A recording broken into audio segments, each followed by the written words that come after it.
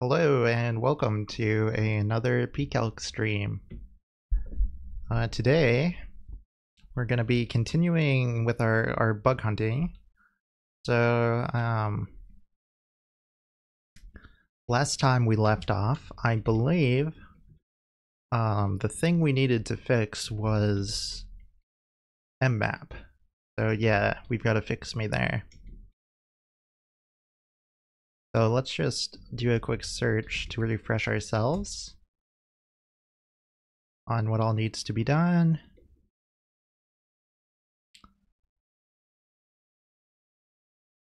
And check the to-dos.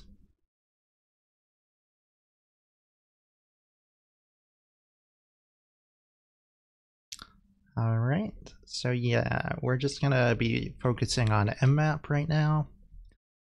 We noticed last time when we were debugging that mmap would return an invalid address, a garbage address. It wasn't null, but it wasn't a good address either.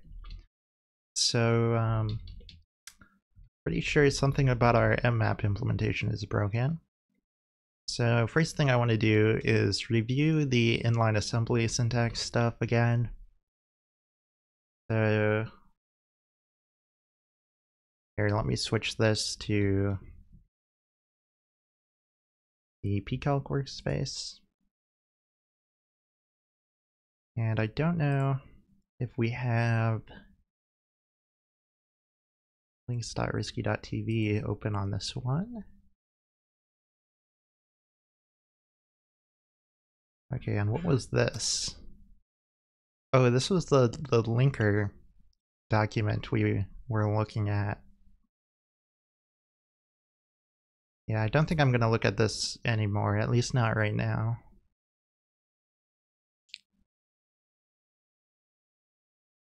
Nah, we don't need unit tests. We like to live dangerously. We like to break things and spend hours fixing them. I might add unit tests at some point, in all seriousness, but not right now.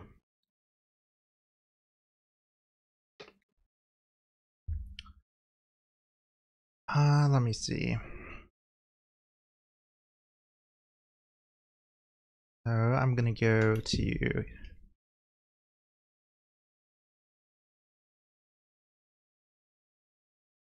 links.risky.tv, and we want to know about inline assembly.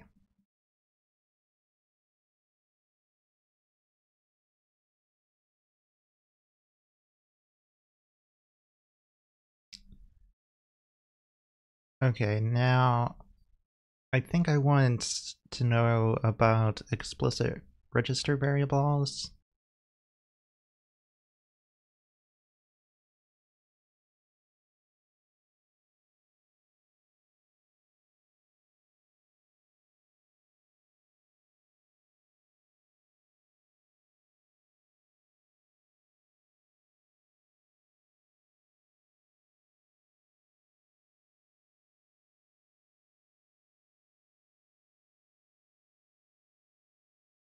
Right, so with that's what we're doing here. These are our global register variables. If I'm understanding the naming convention right, that these are the ones that are, or no, they're saying this is outside of a function though, aren't they? Which makes sense about them calling it global. Yeah, outside of a function. I was thinking they were saying like having a variable like they're giving this, like they're setting a register equal to a value, whereas otherwise the other thing I was thinking of is when you're like using registers within an assembly block that's actually like doing code. But this is something different yet.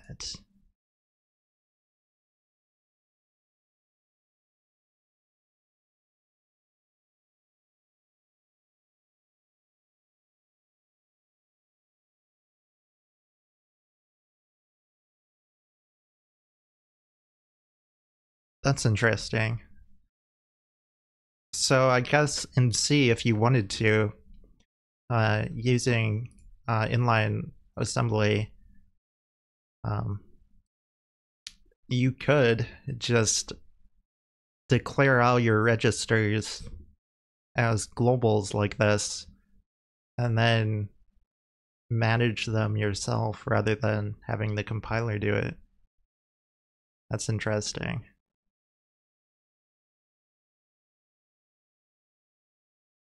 Not necessarily the most useful thing, but an interesting idea nonetheless.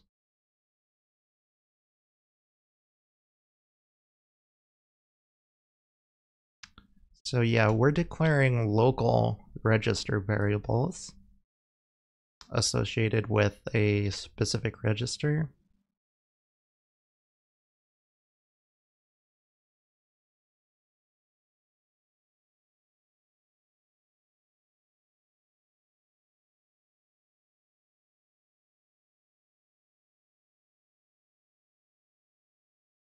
The register keyword is required. The register name must be valid for the target.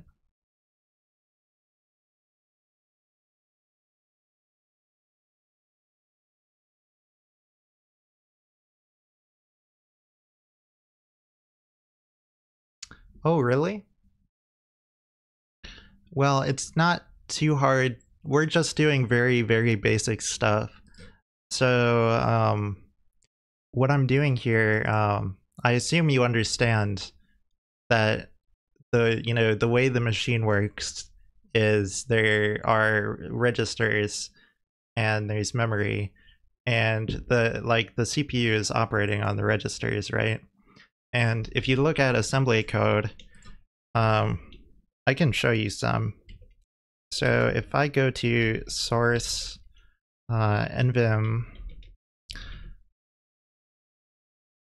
start.s, okay, so first of all, let me just ignore the stuff I'm commenting out and just focus on this stuff. So those are instructions, as are these, and then here you just have a label, right? And in assembly, there's two different syntaxes, which makes it confusing. One syntax, oh, okay, I see. So for inline assembly, it's a really, really ugly syntax, which is why I wrote this using just an assembly file instead of doing it in inline. The only reason it's a separate file is because it looks so much nicer than doing inline assembly. So with inline assembly, what you have is you have this ASM statement. So here we're saying ASM volatile because it's going to do stuff. And here's our assembly code. So we're just doing a syscall. So the instruction is just syscall. But then we're passing things in through registers and expecting things to come out through registers. So what happens is the syntax basically, it's like this. So you have like an ASM, and that's just this. And then you have parentheses. And so this is an ASM statement. And then in here, what you do is you have a string which holds the code. And then you have a colon, and you put output parameters here, basically. And then here you put your input. And then here you put what you clobber. So to give the example of what we're doing here is the code we're doing is a syscall instruction. The output we're doing is the A register is being set, and they have these. This is where the syntax gets really ugly and arcane. The equals, I don't remember off the top of my head what that's telling it. I'd have to look it up, but we're saying that's going to be the ret value. So when we were saying return ret here, it should be returning the value that came out of the syscall, and then for input we have and again, this is where it gets really arcane.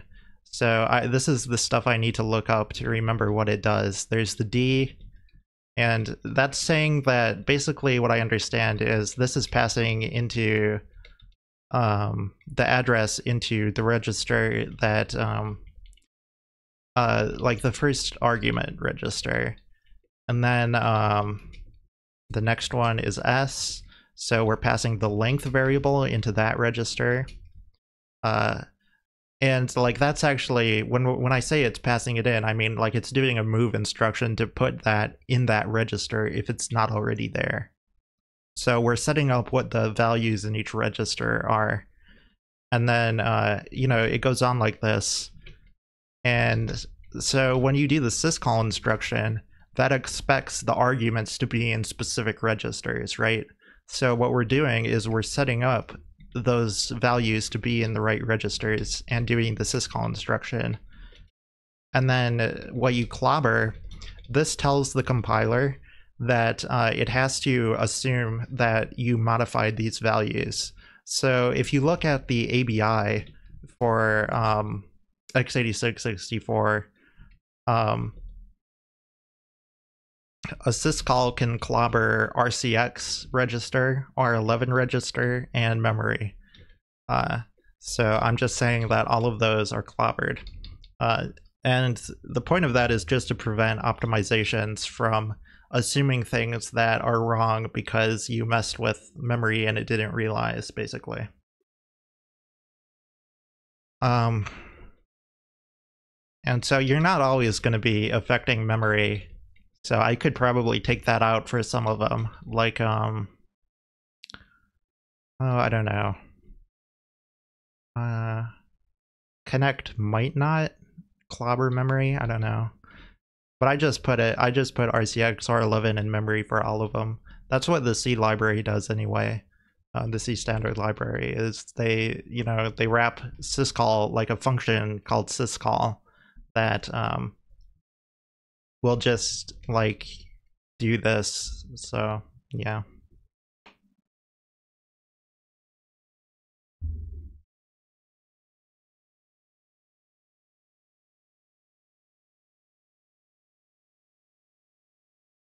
Yeah, memory just means it's going to affect memory. I don't know if it's necessarily saying that it'll write to memory. Like even just reading memory, I think, can have side effects. I don't know if that's true on x86-64 because I don't know the details of x86-64 because I've never really studied it. But I feel like you could get side effects even from a read. Like if you read and something goes wrong, it might cause a trap or you know, set some status variable. So I wouldn't say necessarily just writing to memory, but it's you're doing something with memory. But in general, yes, things like writing to memory.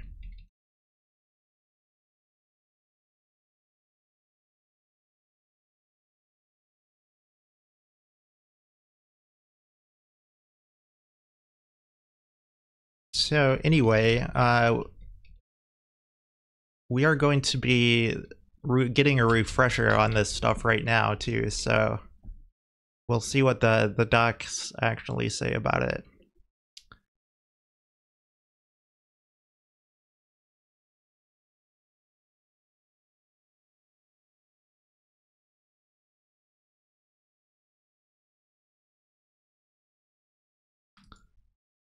Okay, so the point of having code like this, where we have these register variables, is it's saying the only point of this, the only supported use of this feature is to specify registers for input and output operands when calling extended assembly, which is what we're doing. We're using these as operands for the syscall.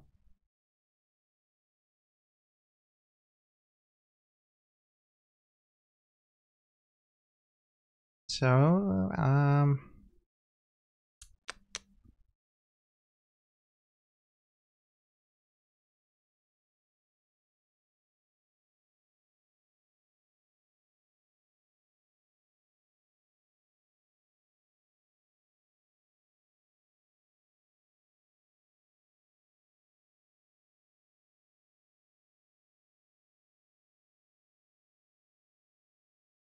defining a register variable does not reserve the register. Okay, so it only matters when you're using the extended assembly. Otherwise, the contents of the register are not guaranteed.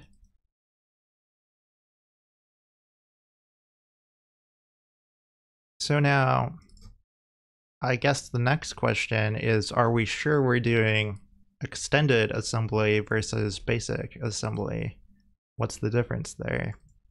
Because if we're passing parameters to or from basic assembly, that would not be supported. So that could be a bug source. We are using input and output operands, so that should be fine. We're using the standard calling conventions. I mean, the kernel calling conventions, but I think that should be fine.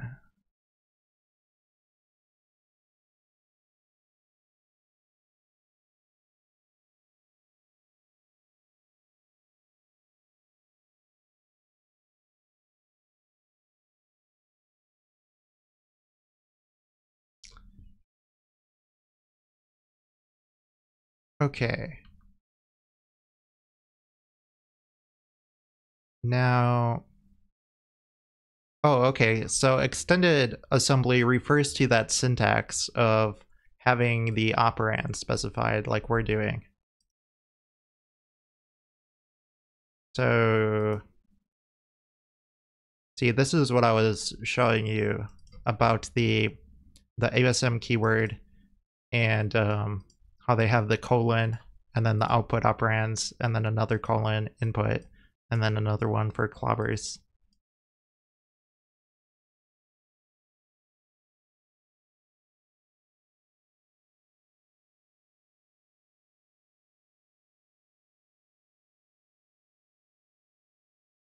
So yeah, we're using volatile to disable certain optimizations because we're doing a syscall that's going to have side effects. No. Unless the syscall itself will set errno, but we're not supporting errno in our program. We're not doing anything to get that value or whatever. So we could, set that up to do that, but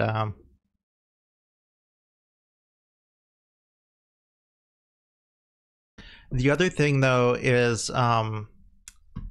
I don't think in the case that we're having here we would get a value in errno anyway, because if you do man to syscall, the return value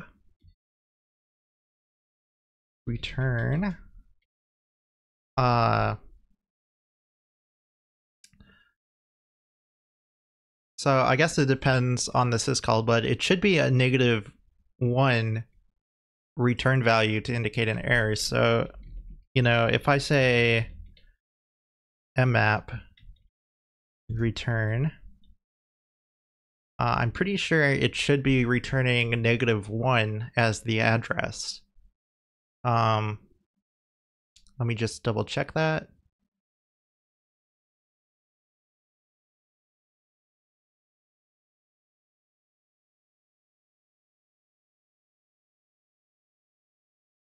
Yeah. On error, the value map failed, which is -1 in the pointer.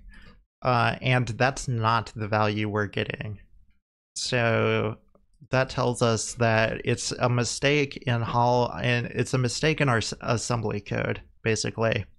I assume the mmap call, the syscall, is working just fine, and our assembly is just broken. So I wouldn't expect anything to even be in Erno, because we're not even getting the -1 return value. So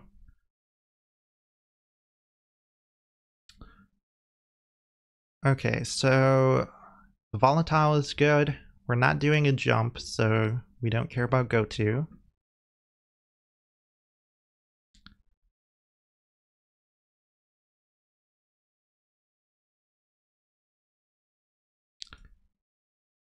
Okay, now if I jump to output operands,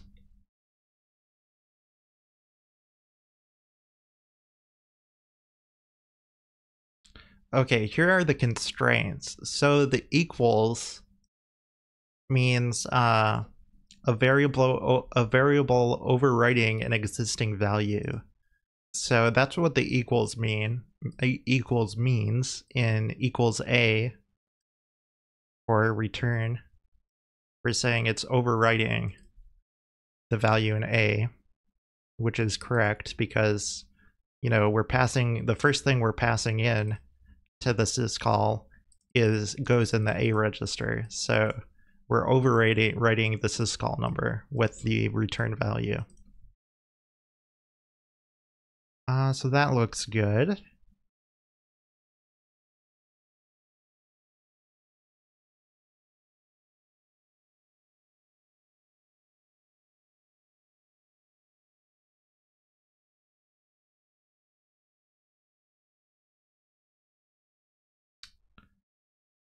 Thank you for the link, Tiberian.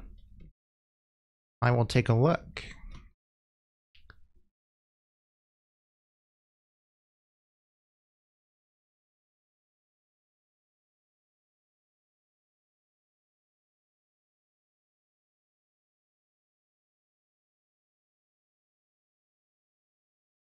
Oh, but this is for checking Erno without libc. I'm not concerned about doing that right now. If we really want to check Erno without libc, we can implement that. But right now, I'm not concerned about that. Like, if we get to a point that we have a working syscall that's returning an error code, then it would maybe be reasonable to look into setting up Erno to work without libc if we actually can't figure it out what's going wrong without using it.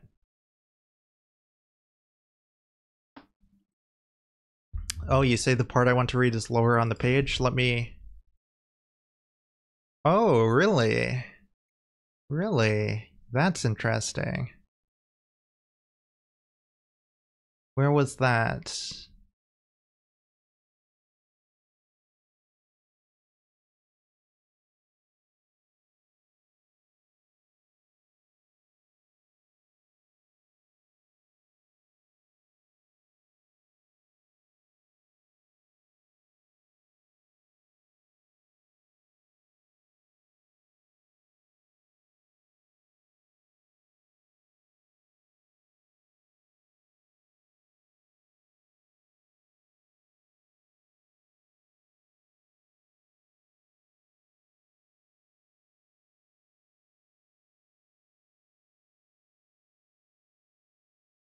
So maybe we are getting a valid error.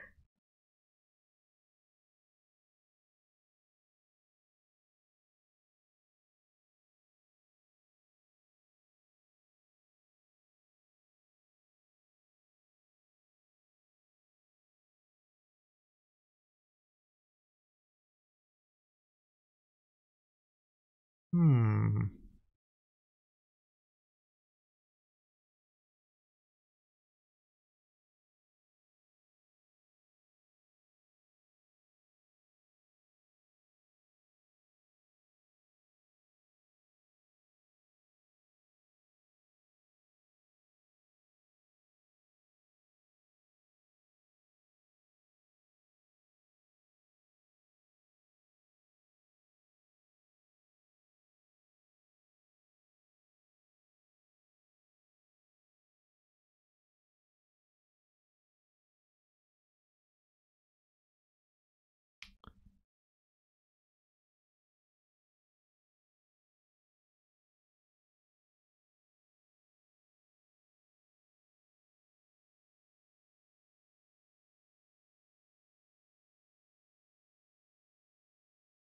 Well, no. This is talking about mmap wrapper.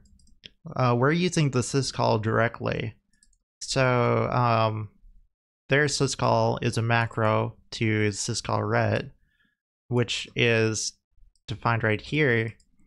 And that is saying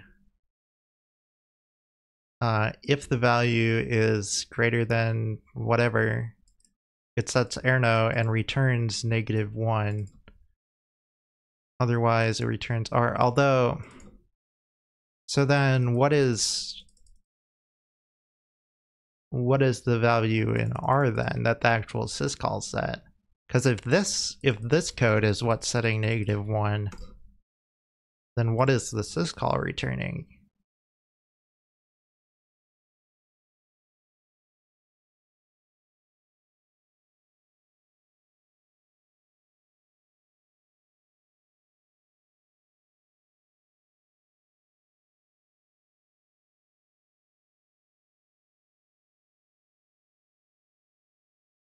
So, okay, so the syscall is actually returning an error number.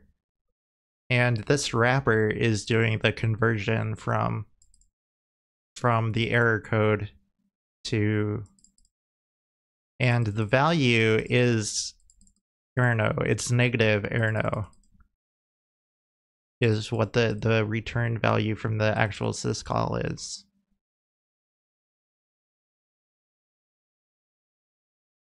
Okay.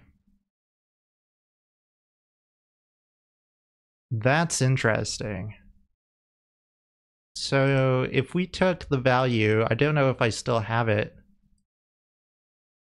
in a terminal, but we could rerun it and see what it gives us. If we take whatever value it is and then negate it, that should give us what the erno is. And then we can just look that up in the table. So let me see here. Let's do that here.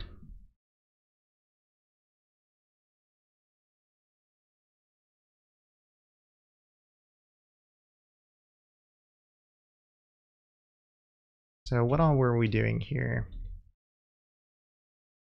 Okay, so we're gonna run this through GDB. We're gonna break on just break on mmap. Run.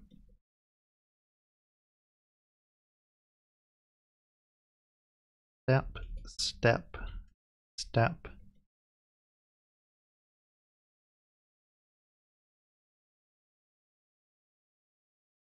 Step. Step.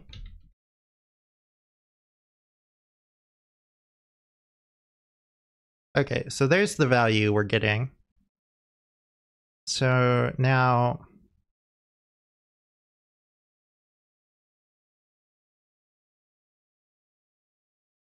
when I do that,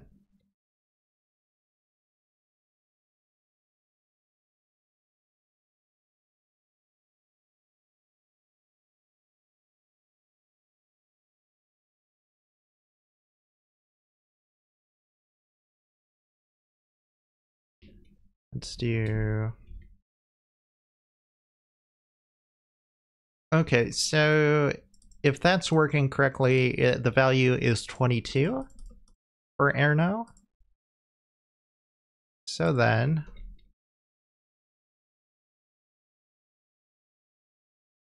what are the possible return values for the possible Ernos? And this doesn't give us the numbers, so let's...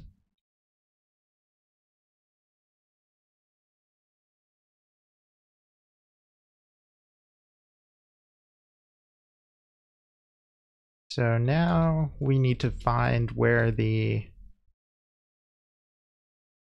Erno file is. Let's just search for a random error.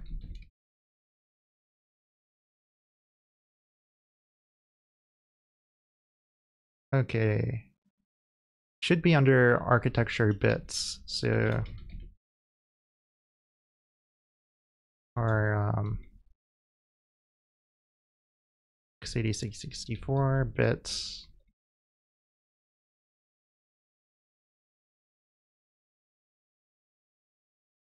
No, there's not one there. Let's take a look at the generic one. Okay, 22. E in val. Okay, so if we got an E in val, it means we don't like address length or offset. So something I'm passing in is bad then. It could also be that length was 0. It could also be that flags contained neither map private or map shared, or contained both of them. So that tells us some useful information. It could be a variety of things, but now we know some of the things that could have gone wrong. So let me see. Let's take a look at the arguments we passed it first of all. So length should not be 0. It looks like it is 4096. Let's just confirm that. 4096. What else? We don't like address length or offset. Address is just null, so that should be fine.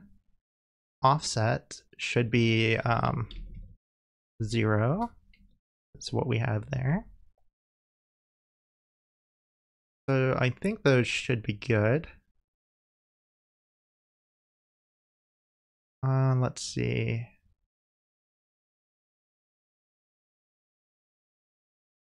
It could be that the flags do not contain either map private or map shared, or contain both those values.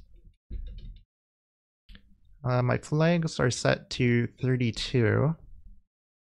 So let me see what the flags are.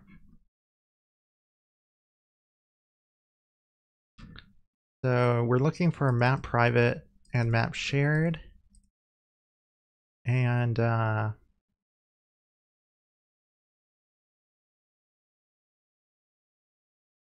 okay, so I'm actually passing that in at the call site. So let's go to platform.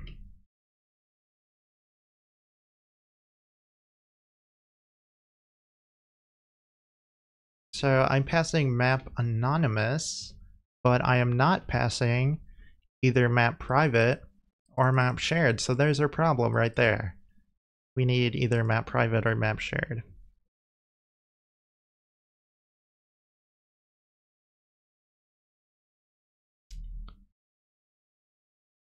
So map shared, visible to other processes mapping the same region. We don't want that. We want map private. Copy on write mapping. So we want to do map private. Now let's go back here.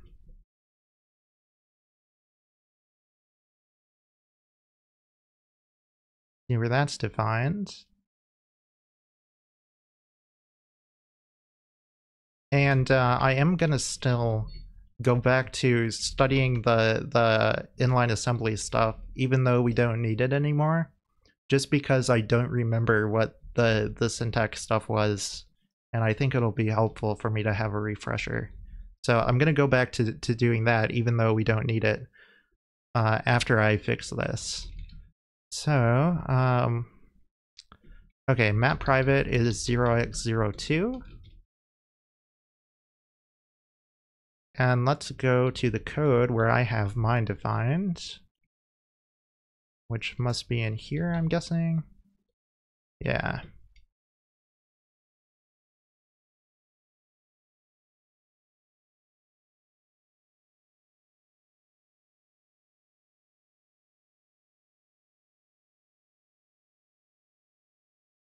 So thank you so much for the link, Tiberian. It would have taken me quite a while to figure that out without that. So that was greatly appreciated.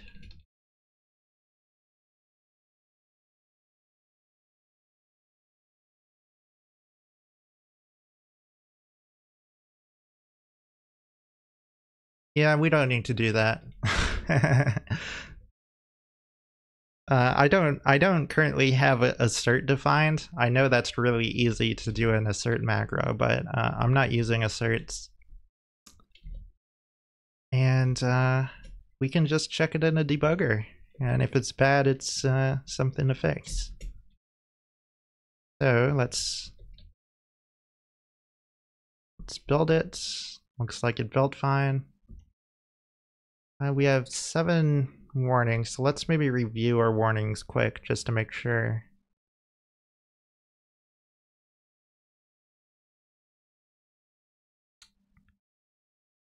So the new ones are basically just that when I'm doing an S break, I'm not changing the sign explicitly.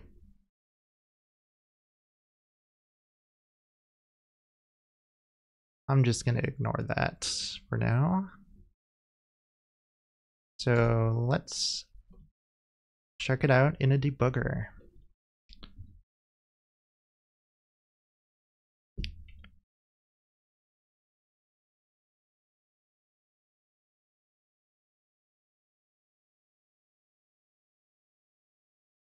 Okay, so we segfaulted in a printf from the stb sprintf in create window on line 250 from main.c6. So let's take a look at plt create window line 250.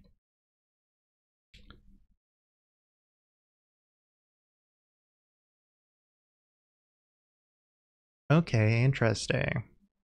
So the plt-alloc works now, but not quite in that something we've got here is bad. So I'm just concatenating X11 display onto sock base.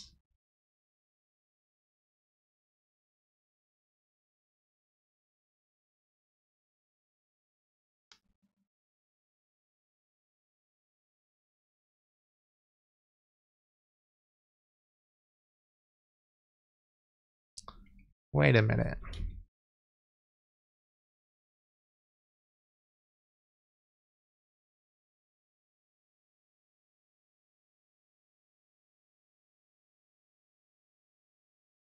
See, that's the problem right there. I'm just calling it wrong. I didn't pass it a buffer. I started with the format. So that was just a stupid error.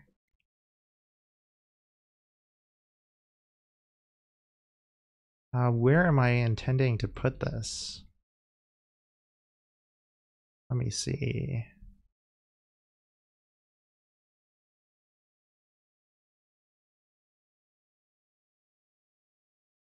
Oh, X11 IPC header. obviously, since I allocated it right before. So yeah, that should be good.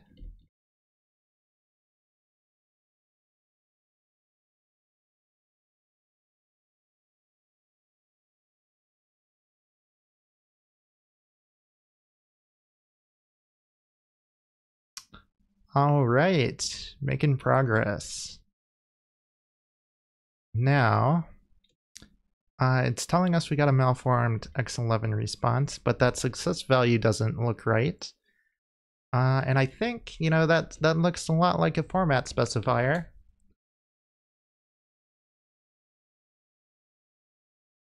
Oh, did I not reserve space for the... You might be right about that.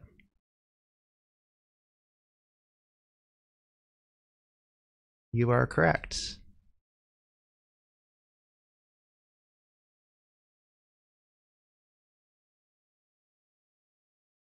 Thank you for pointing that out, Tiberian.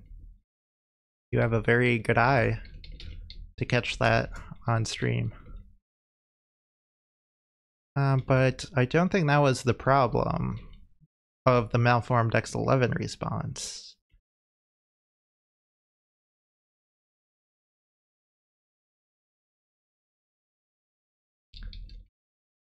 pcalc, right? Is that not what I'm using? Debug is what I'm using.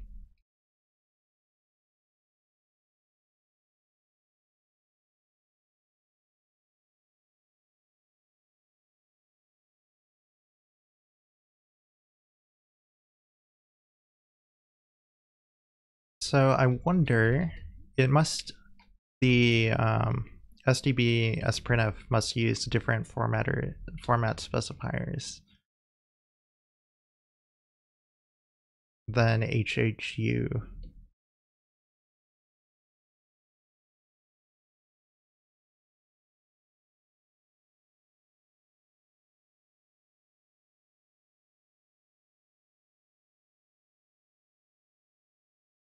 So they use HLLJZT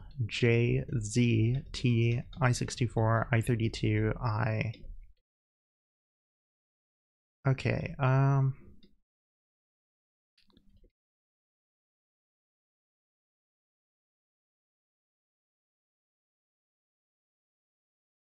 whoops.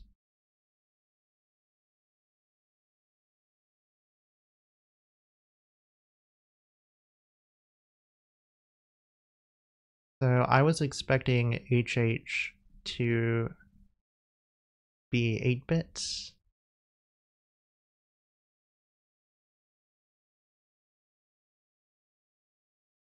So this is saying H none L LL JZT H LL JZT I64 I32 I.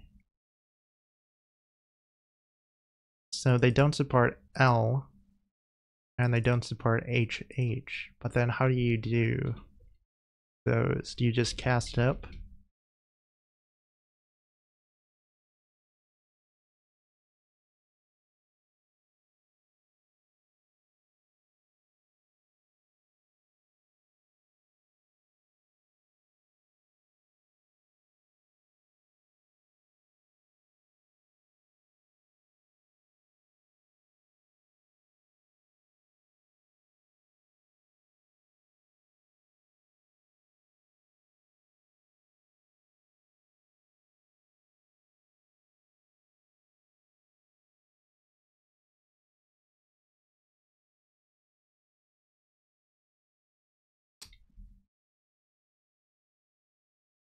Let's just see what happens if we just say %HU.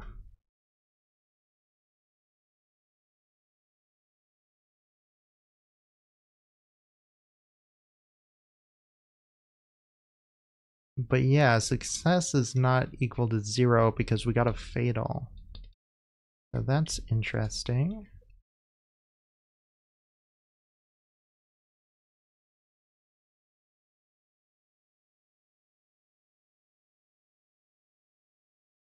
All right, see you later, Greva.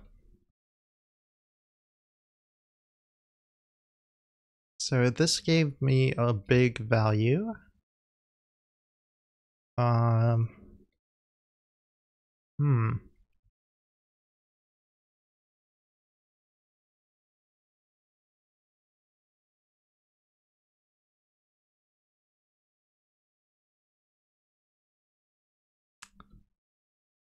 Yeah, I'm just a little doubtful of that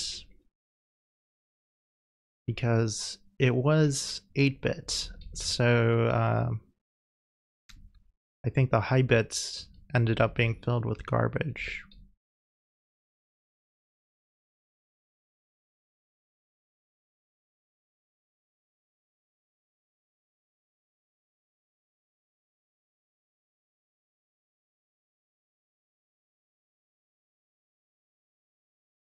But what if we cast it?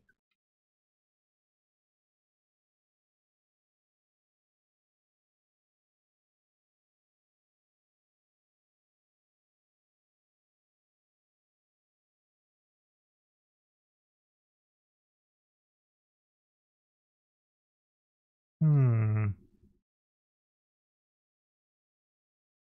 It seems like we're pulling in garbage. Those values are different, so yeah. I think we're just reading the wrong part of memory when we're parsing it.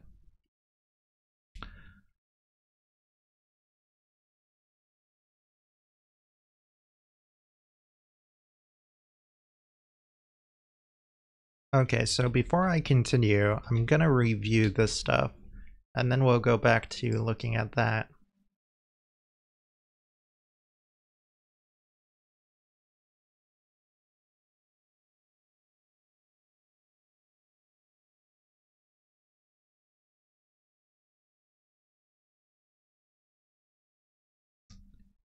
So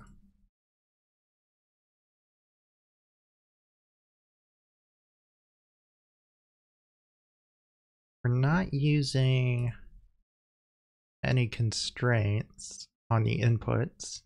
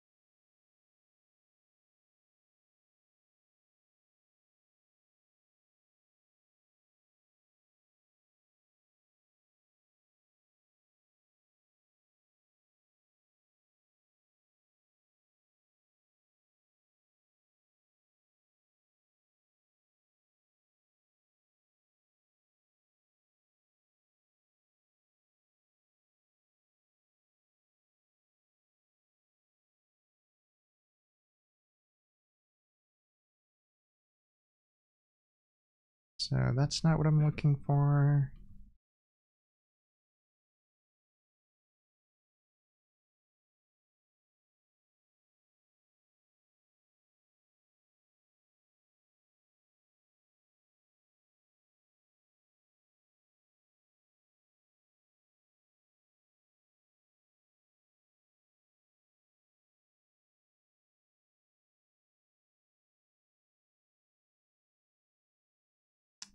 One thing I'm wondering about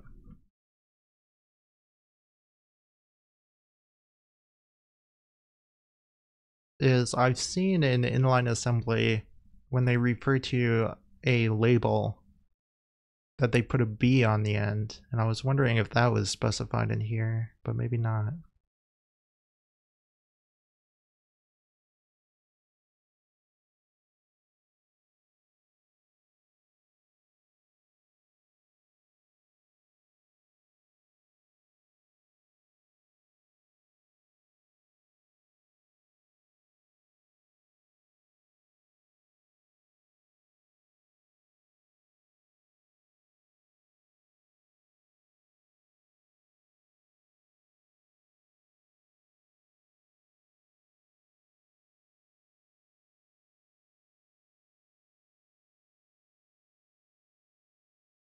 Oh, here's the documentation on built-in unreachable. I use that.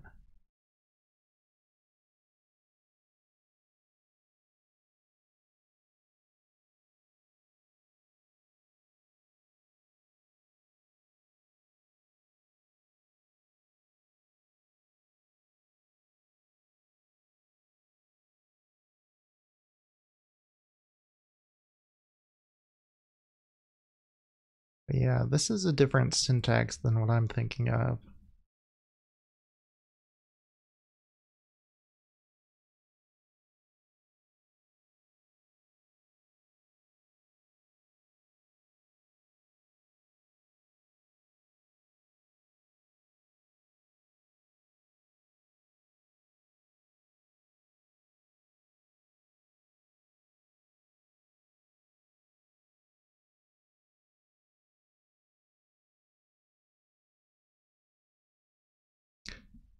Okay, so the rest of the documentation I need must be in the GNU assembler documentation.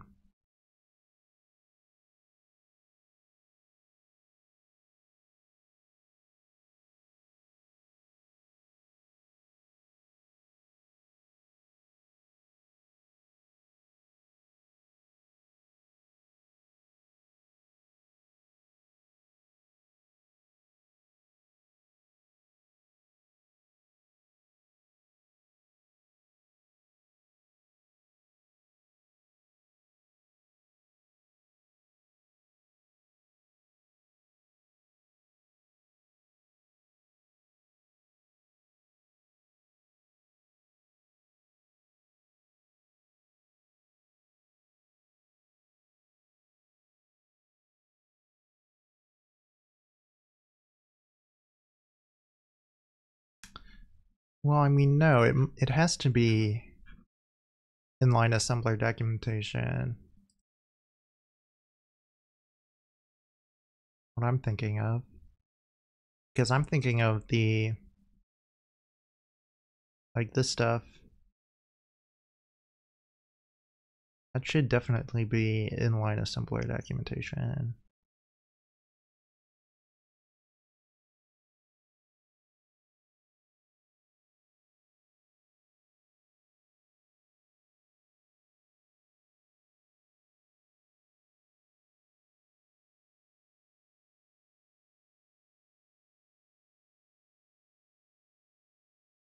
So I guess I just wasn't looking hard enough.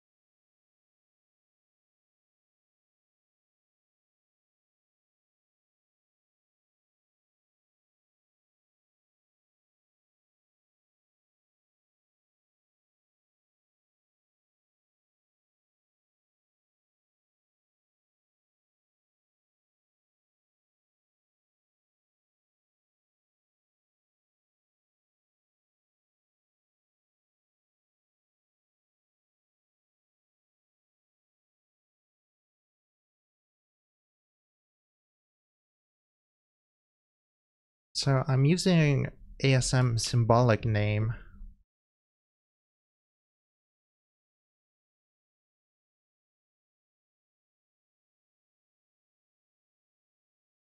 Or no, because I'm not putting it in square brackets.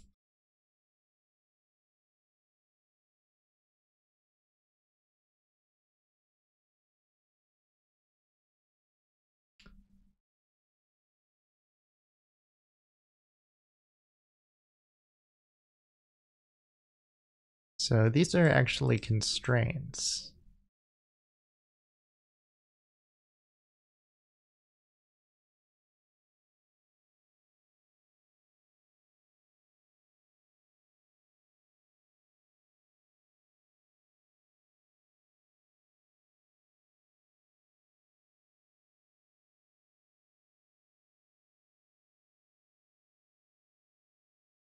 So I'm looking for machine constraints is what I'm looking for.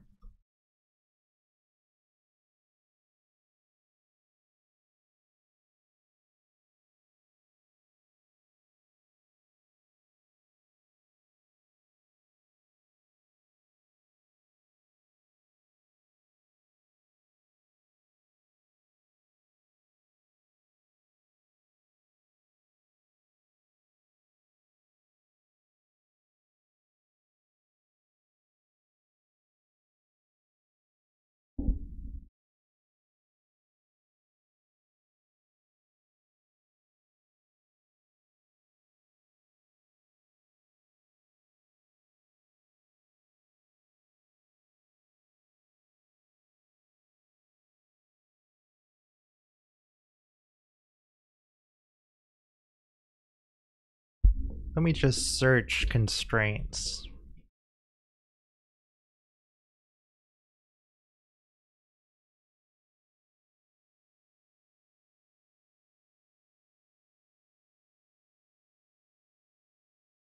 Constraints for particular machines. There we go. That's what I'm looking for.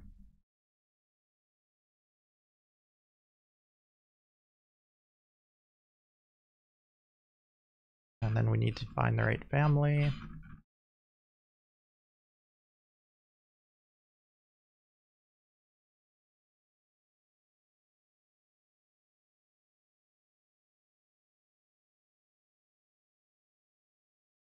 So probably IA64.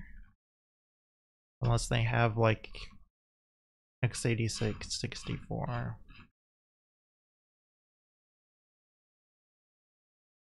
There's risc-v.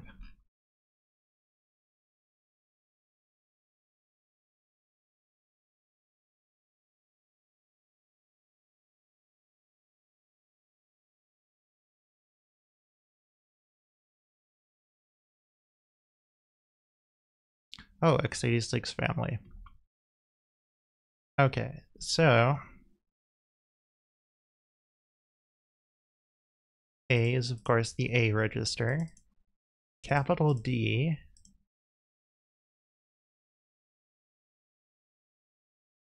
the DI register. Capital S, that's going to be the SI register. Yep. Lowercase d is the D register.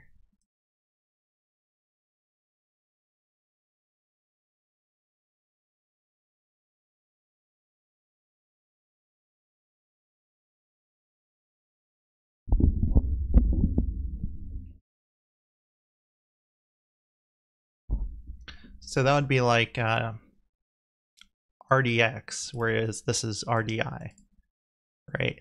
That makes sense. And then R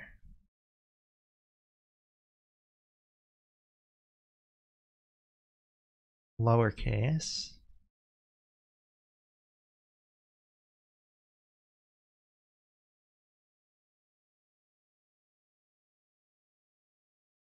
R lowercase isn't a, it's the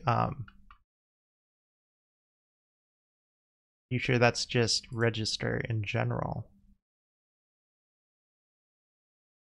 Yeah, these are all hinting registers, but they're R10, R8, and R9. We set those up here.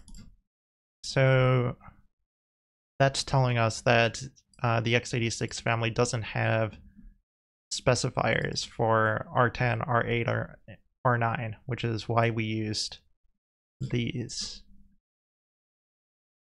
So let's just scroll through and confirm that. Looking like that's the case.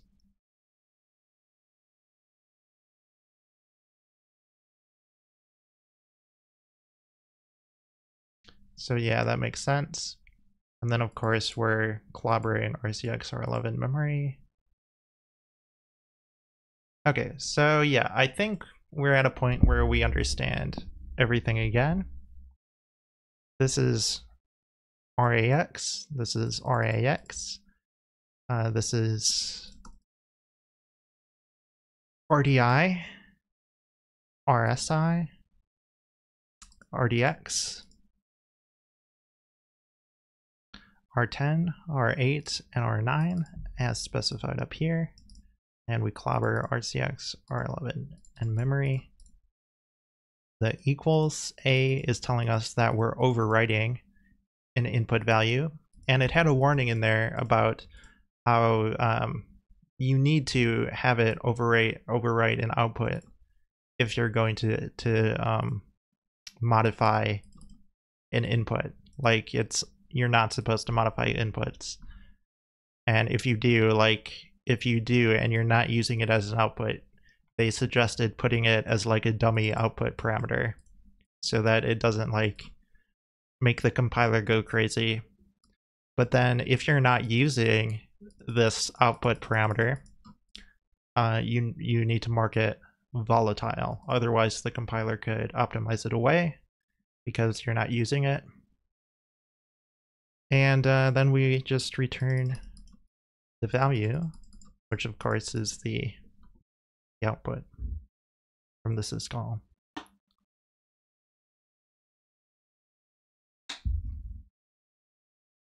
And then the other thing is, this is using the kernel calling convention.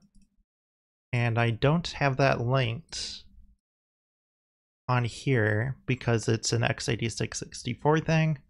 We have the calling convention linked, of course, for risc-v, but you're not doing risc-v programming right now. So x86 calling convention.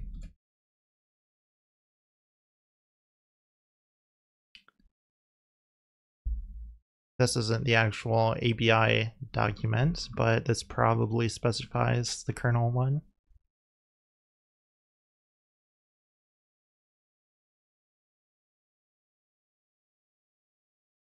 Maybe not.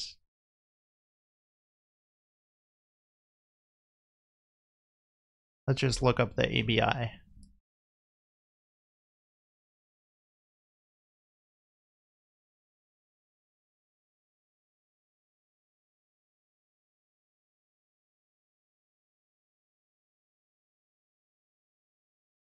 So it looks like, okay, yeah, here we have an ABI document.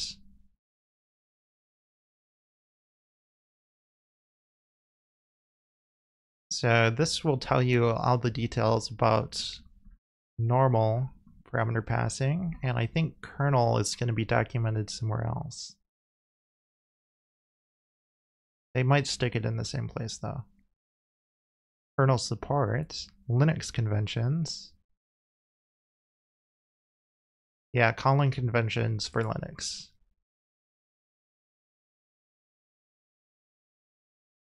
Same calling conventions as user level applications, except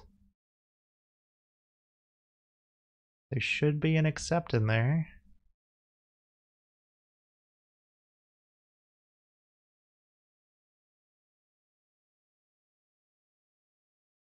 Okay, is the same as for the user level with the following differences. User applications use as integer registers for passing the sequence RDI, RSI, RDX, RCX, R8, and R9. The kernel uses RDI, RSI, RDX, and this is where it gets different. It uses R10, and then R8, and then R9. And so that's why you see we do R10, R8, R9, because we're following the kernel conventions for a syscall. We use the syscall instruction. Oh, whoops, okay, let me get back to where I was. Just a moment. I just had an accidental click there that threw me off, but yeah, so we're using the syscall instruction, and the kernel destroys RCX and R11, so we specify that those are getting clobbered. And then of course, we're also specifying memory because syscalls can have, memory side effects. This one in particular is mapping memory.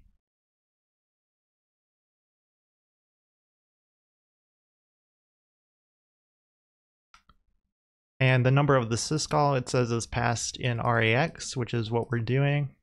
You can see that right there. Syscall number 9 for our mmap. What else? Limited to 6 arguments. No arguments are passed directly on the stack.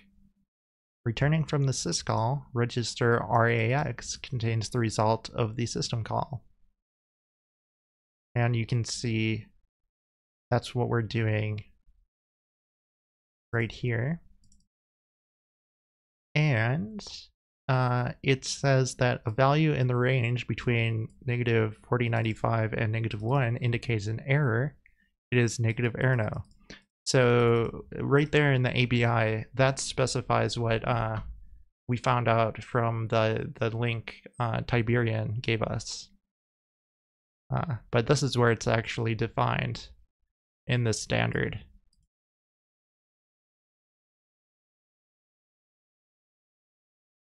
And only values of class integer or class memory are passed to the kernel, which is referencing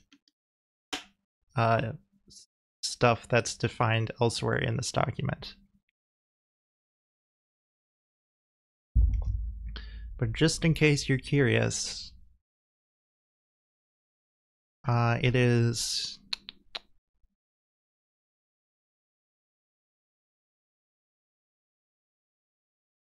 it might be what they are saying data representation here. Maybe not.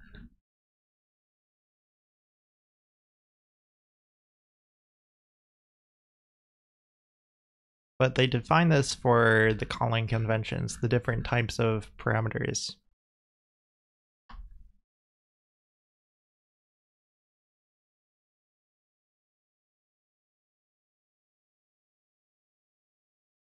Here we go. So integer, this class consists of integral types, except pointer types, that fit into one of the general purpose registers. And memory was the other one. This class consists of types that will be passed and returned in memory via the stack.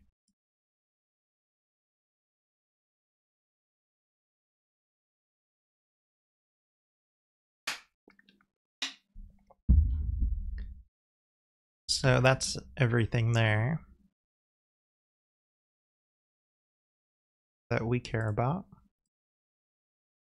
And with that refresher, I'm going to call this fix me done. We have a seemingly working mmap.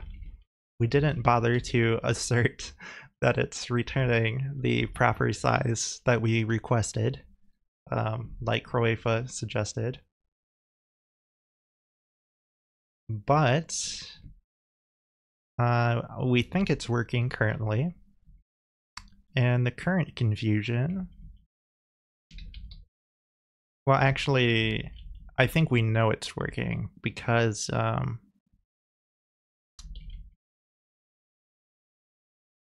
this printf works. It's very likely that it's working. But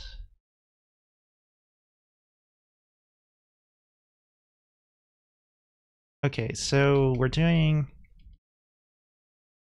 the thing that went wrong for us was that we got a malformed X11 response, which suggests to me that we parsed it incorrectly. I'm pretty sure we're getting a valid X11 response, probably a success response, and it looks malformed to us because we failed to read it properly.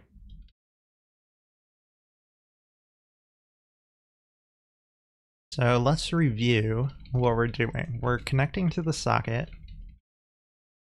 We create a connection request. we write it to the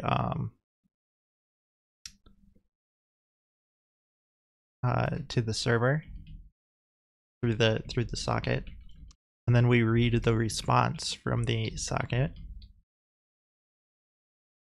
And yeah, that's not working. So first of all, first thing we can do is we are explicitly zeroing out this memory. Let's go ahead and put in the values that we're using right here.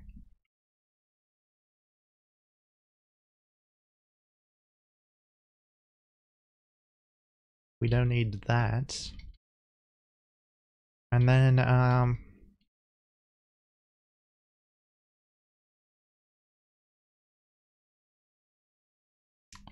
so the next question I have is, let's take a look at the header structure.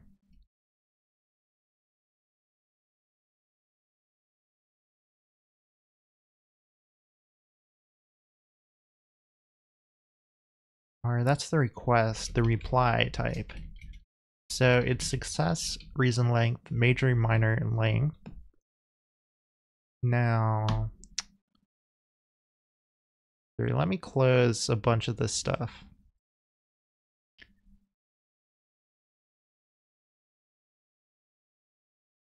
I'll keep that one open for now. I'll keep this open. This can all go. This stuff can go.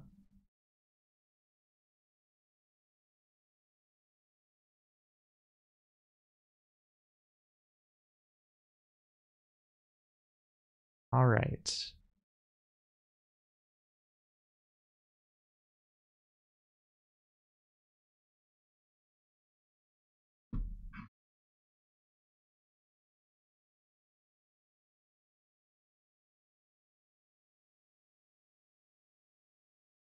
Okay, connection set up. Oh yeah, so the response is actually a union of 3 different types, but we're not doing a union because we're lazy and we don't really need to, because it just so happens that the structure of this one and this one match pretty closely. And if we get this one, we're just planning on crashing the application anyway, so we don't care. So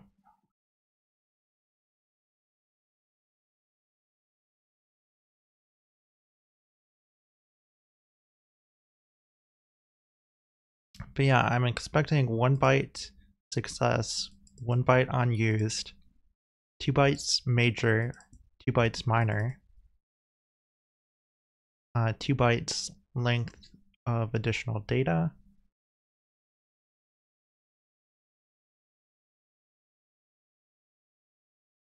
1 byte success, 1 byte length for the reason, 2 bytes major, 2 bytes minor, 2 bytes length. So yeah, that matches.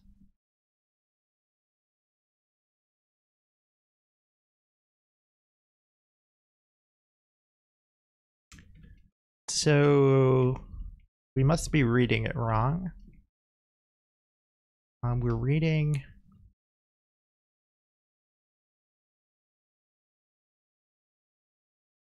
so it takes the file descriptor, the buffer, and the count. We're passing it the socket or the file descriptor, when connection header for the buffer, and the size of a connection reply type, which is the proper type.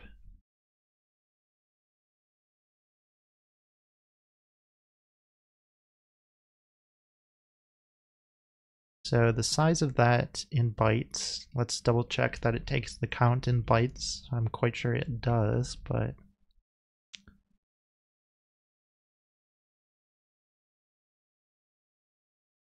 Yeah, count bytes. So is it a precedence issue? I'm thinking this will take the win pointer, dereference it, and then take the header member from the connection, and then take the address of it. So it's writing into the header is what I'm expecting that to do.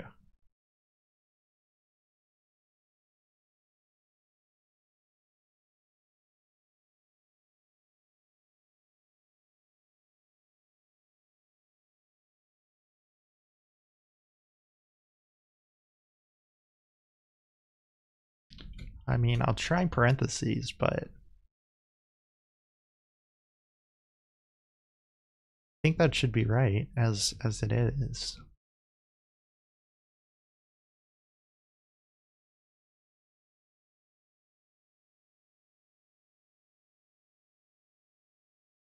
But clearly it is not.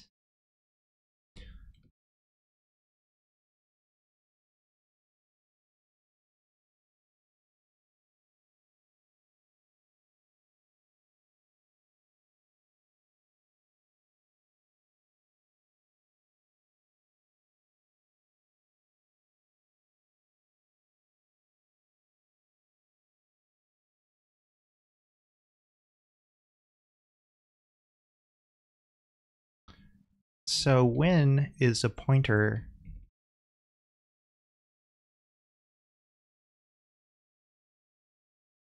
to one of these structures, which has an X11 connection T,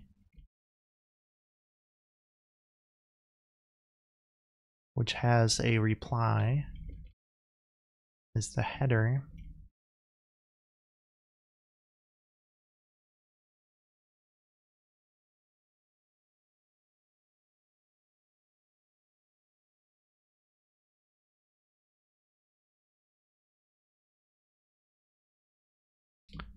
Interesting. I mean, I'm definitely doing something stupid.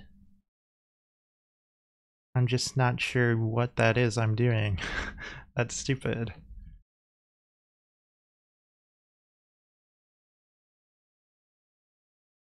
So let's run this through the debugger and try to see what's going on.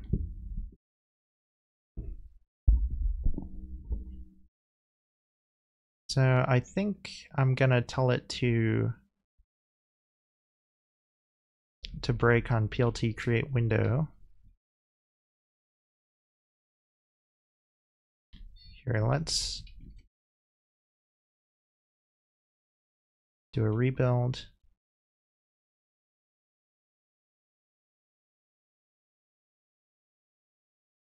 Run it. Or rather than running it, I should set the breakpoint. Create window. Run.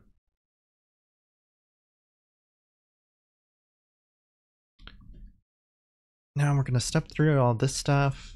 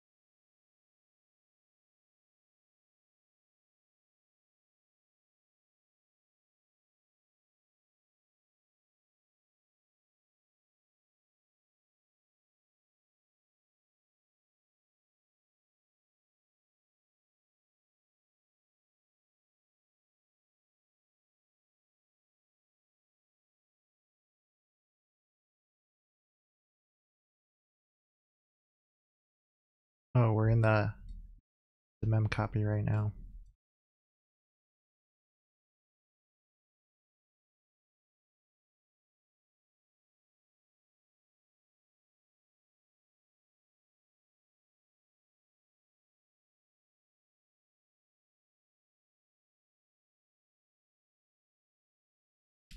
That looks good to me.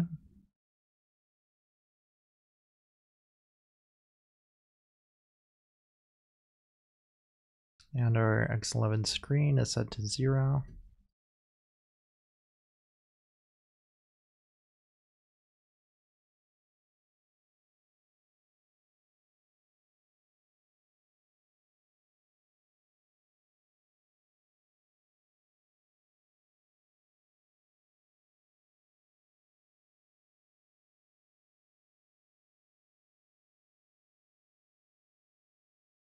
Getting our memory.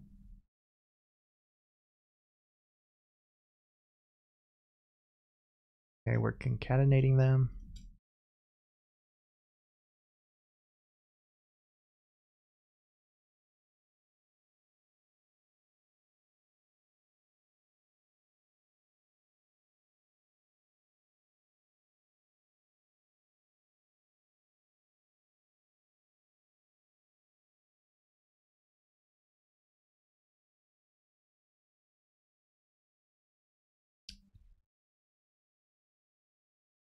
Okay, I stepped a little bit farther than I intended there.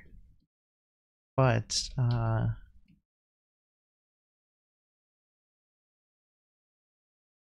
going to check the X11 IPC adder.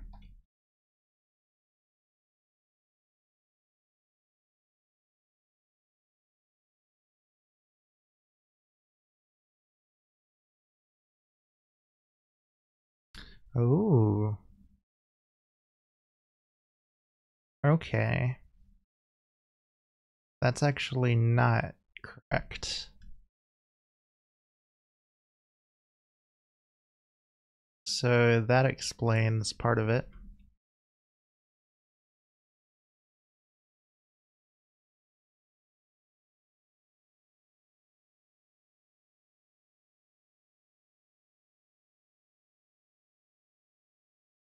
So this is wrong.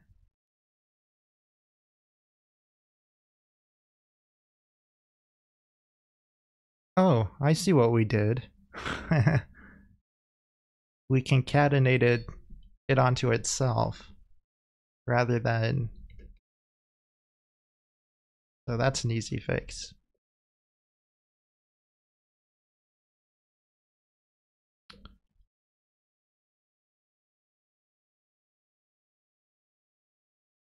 Although interestingly, the printf, the sprintf, was doing sock base and X11 display.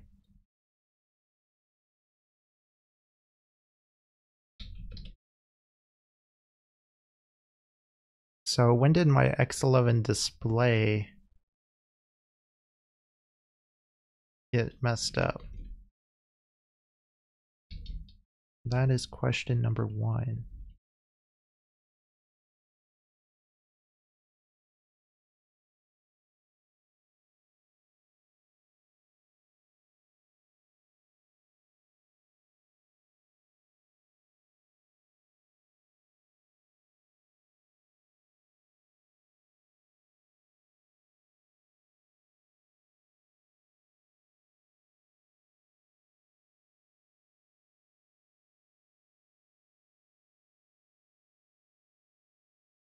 Did my PLT...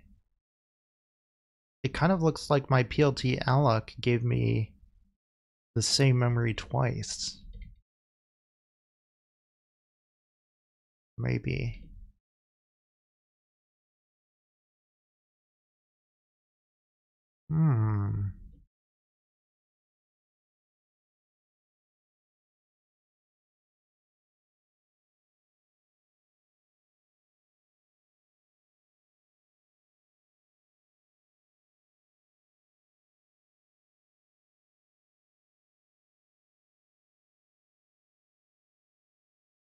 because if this returned the previous address I allocated,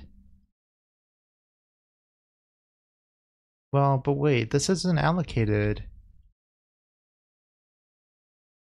on here unless it is from a different path. So yeah, it takes this path because it gets it. So we did a pcalc, which gave us the memory that we put the value in.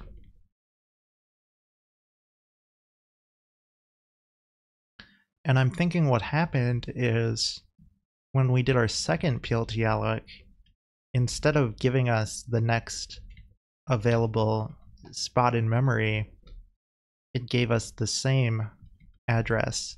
So this became an alias to X11 display.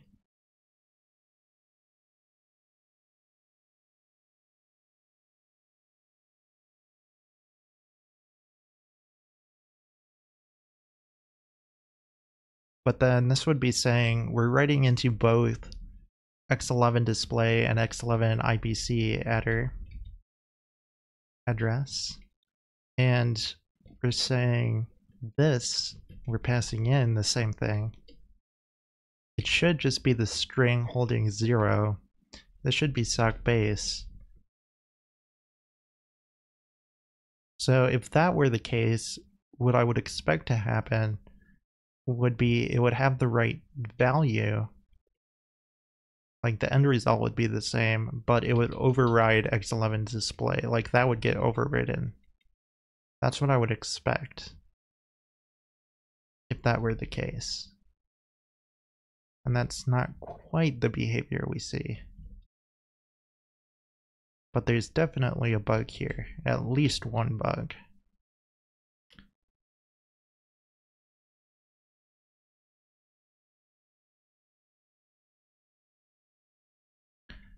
How do you do like watching a variable in GDB?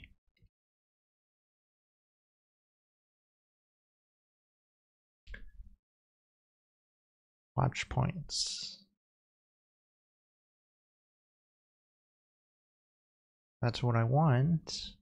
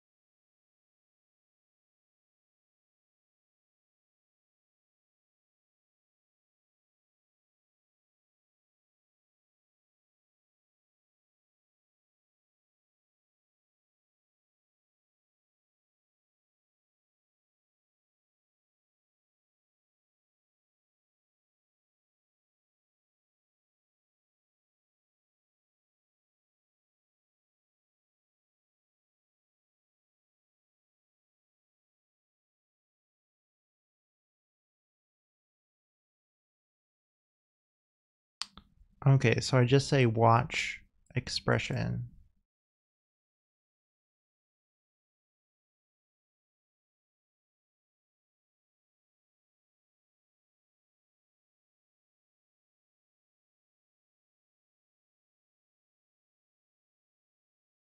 Okay, and I want to watch X11 display.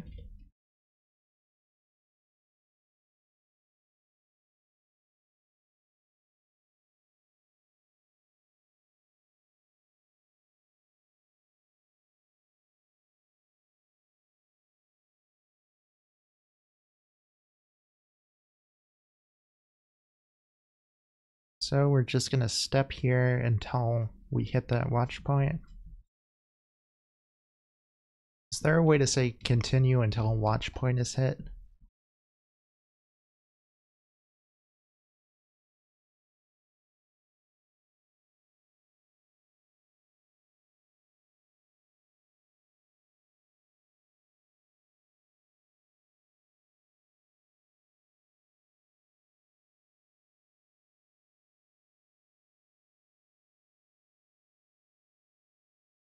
I'll just keep stepping it.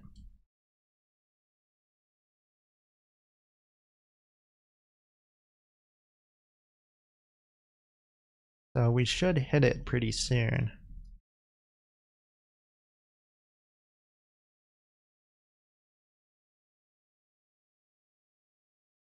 Like here we're allocating the memory for it, and that should trip it once that's done.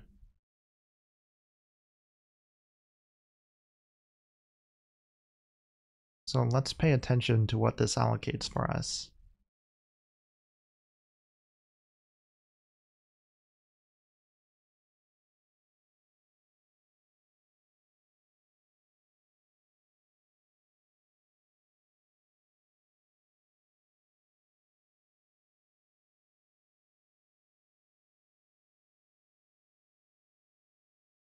Oh, that was the round up to alignment.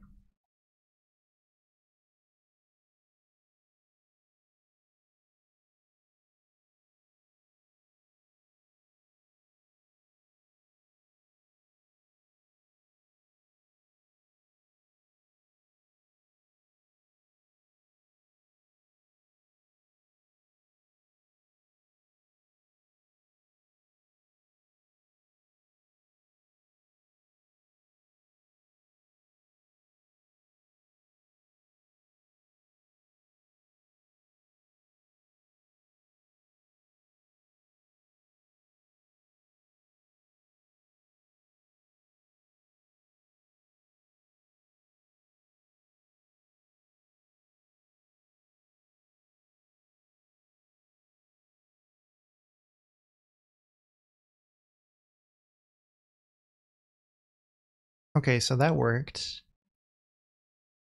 We allocated 16 bytes because that's what we set the alignment to.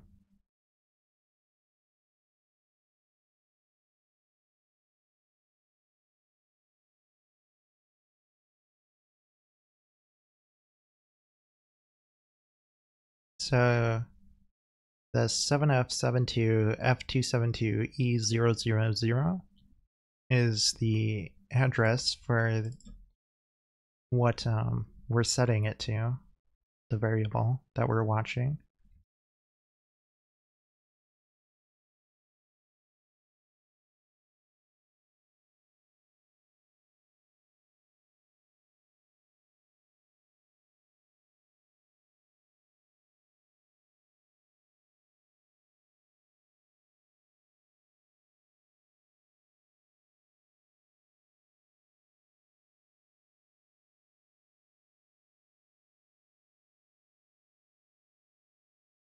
So we see X11 display is currently an empty string, and it's at the address we allocated, which is what we expect. Now we're memcopying.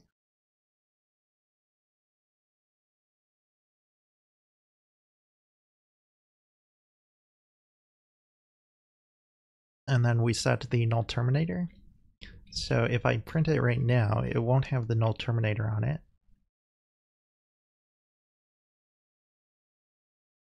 But it'll probably handle it. Yeah, so it's fine with that. Unless I'm offline. It might have already had the, like this line might have already executed.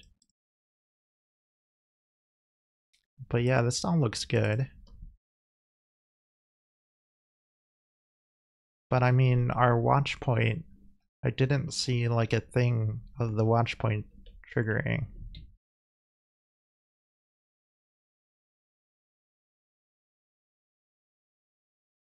Please watch that.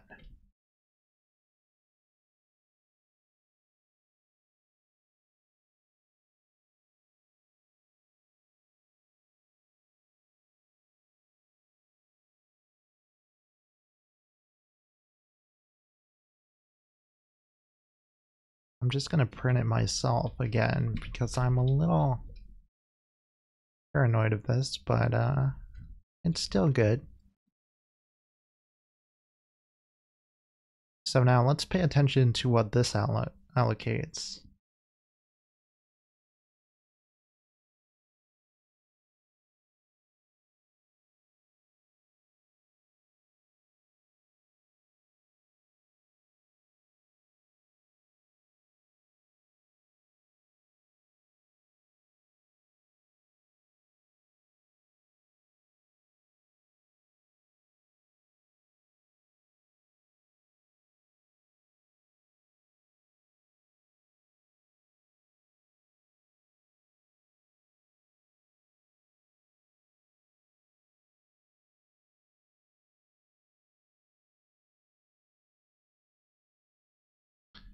Okay, so now we want to print results, and we want to print region current.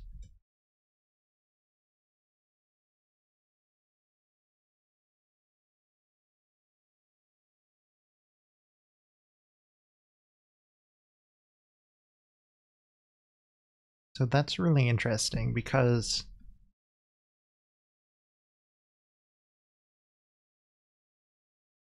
this is the value from the previous. So it is giving us back the same memory. But why?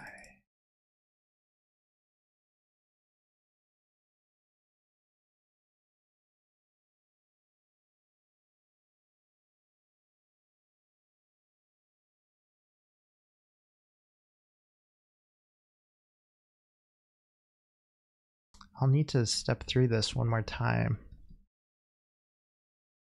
But let's keep going for now. Or here we're setting region current. But the return is wrong.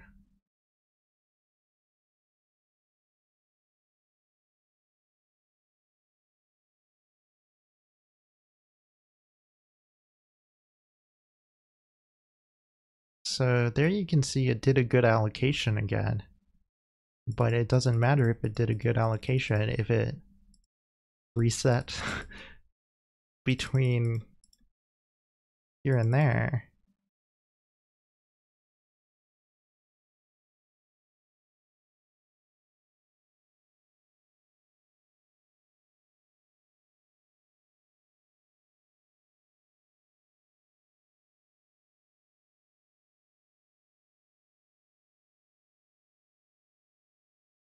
Because see, that's the same memory we got last time.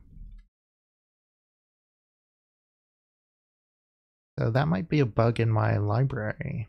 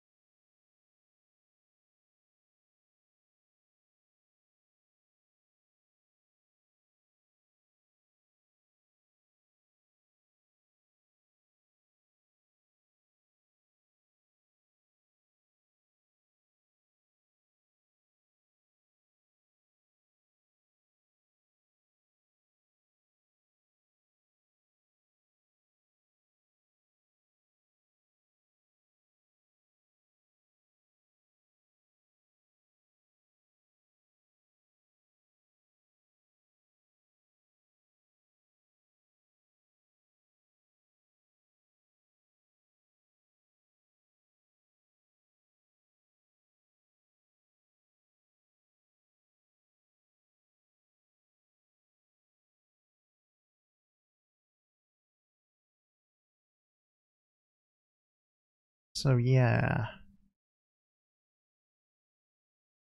So I don't know why our watch points don't work. That's annoying, but we saw what happened. Now we just need to comb through it one more time to figure out why it happened.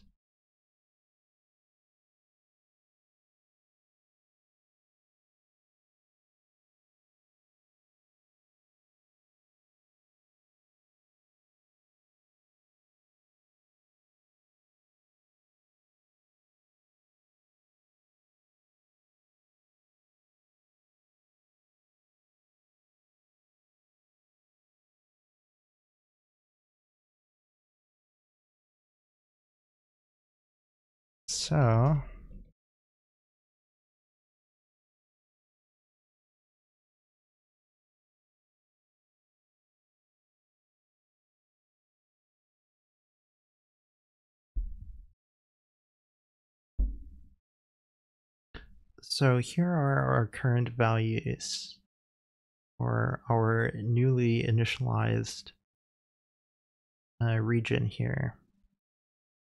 The begin is set to 7F62E32D000.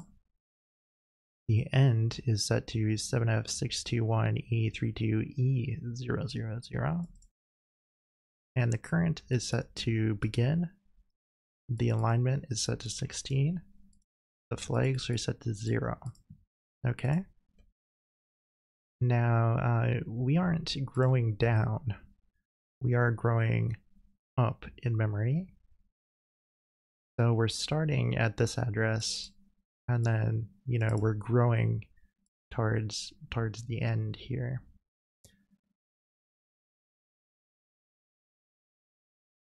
And we see that with current set as it is, it's pointing at the beginning, so we haven't allocated anything yet, is what that means. The region is empty right now. Now,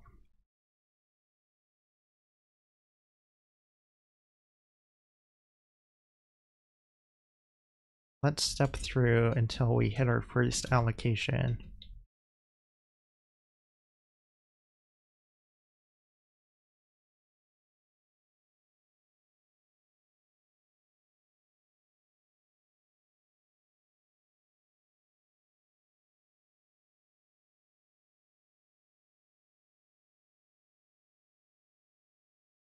So here we just hit the variable we're looking for, but we haven't allocated anything. So when I get the chance, I'll check to make sure the context is the same as before, which it is. So that looks good. Let's keep stepping.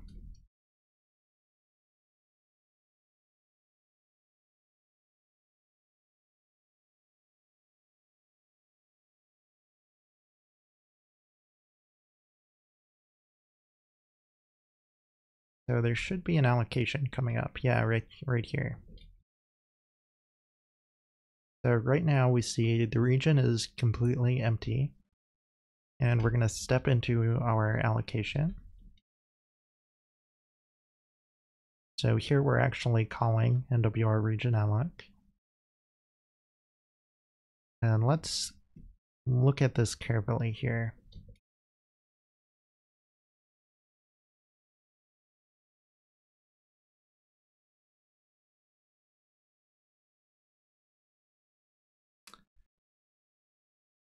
So our alignment is currently 16.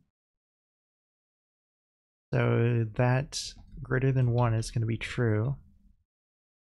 So it's going to do round up to alignment of n. We see n is equal to 2 because we're allocating space for the 0 character and then the actual 0 that terminates the C style string. So we're going to step into NWR round up to alignment, and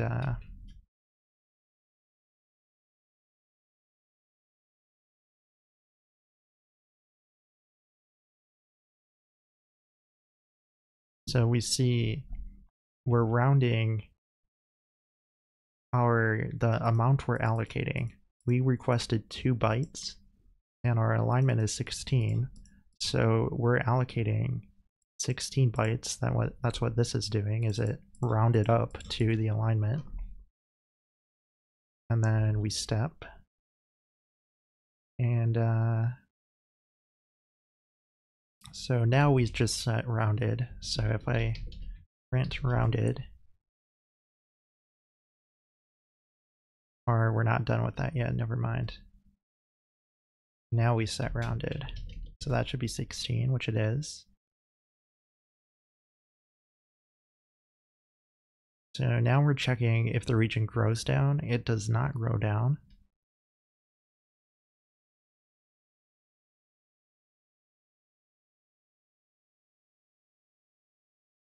So we should enter this if statement. So we went from line 508 to 510. That looks correct.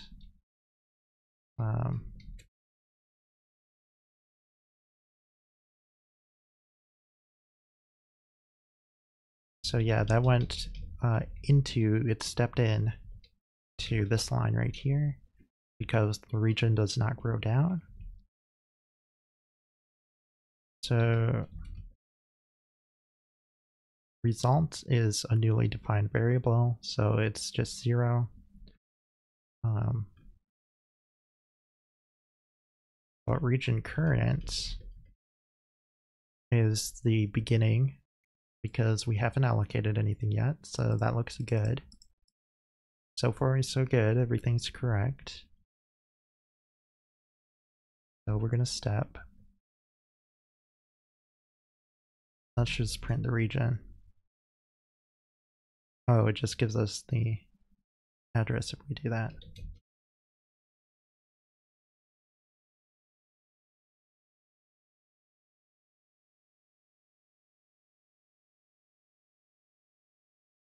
But we see region current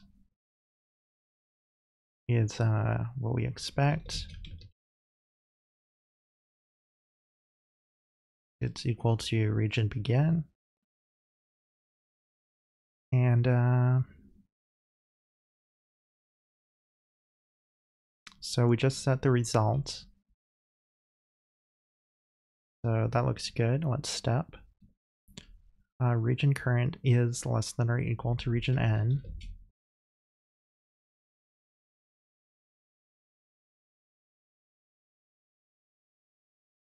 And verify that. And we also bumped up region current on this line here. So region current is currently set to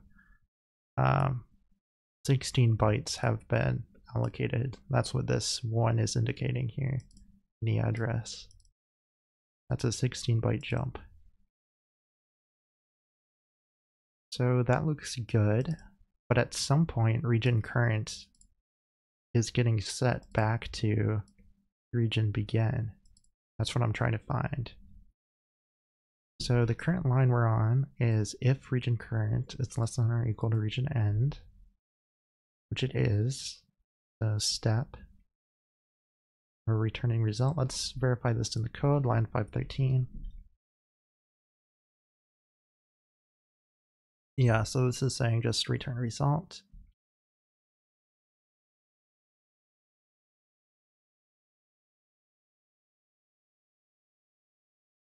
So yeah, that should break us out of the region alloc.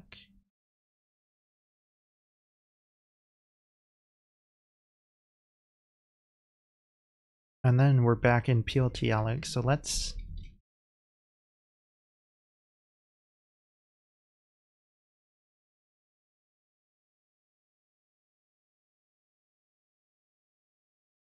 that must be in common. So now we're on the if not result line. We did get a result, or we should have. So yeah, we see it gave us the correct result. And if we print the context, current looks good, right? This is correct. So right now, everything looks good. Where does it go bad? So let's continue stepping. We return results because we don't fatal.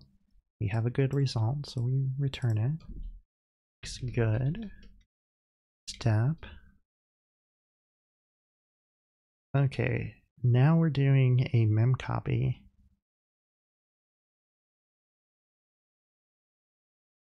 X11 display D and X11 display length. We're copying the character into the memory we just allocated. So if I print D, you see it's the 0 character. If I print X11 display length, you see it's 1 character. And if I print X11 display, you see it's the memory we allocated and it's an empty string. Okay, and we'll print the context. The Oh, whoa, whoa, whoa, whoa, whoa. Right here, current got reset.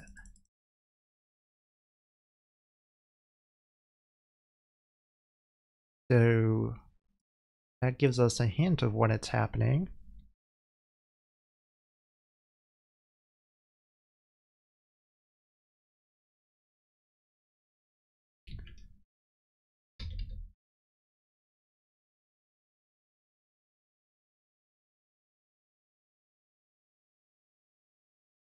So current was good.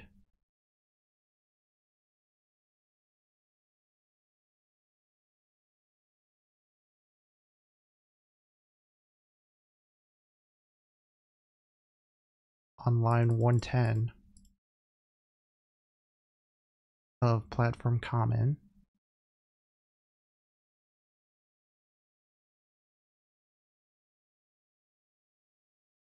We returned from it on line 112.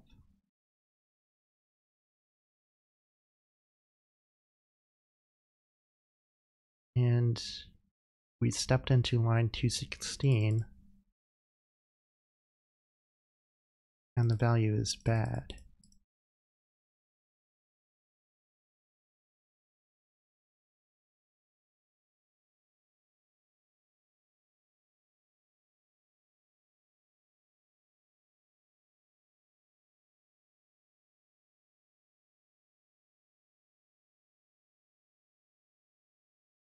$216, that's higher up.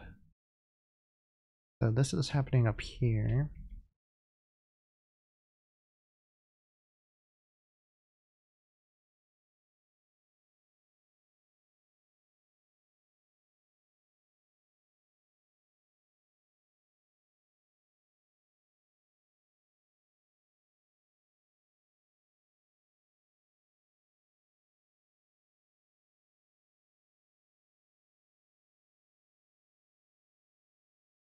Are we passing context?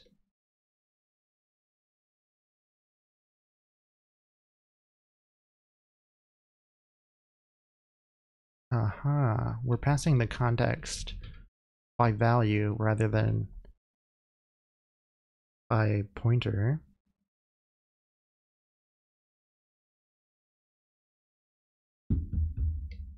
And the region is not a pointer inside the structure, it's actually in the context structure. So the problem is that when we pass this by value, we're copying the values. So it's not writing it back out to the actual. This needs to be a pointer, is the problem there. So let's just do that everywhere we pass a context around. I was originally thinking passing it by value just because right now the only thing that's in the context is the region. And I didn't think about the fact that the region itself needs to, preserve its values.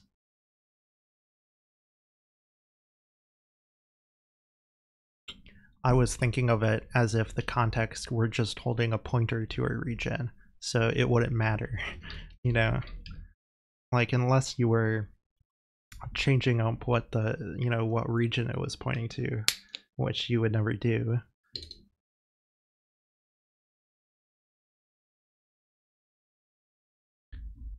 So yeah, it's better to just pass the context by pointer always.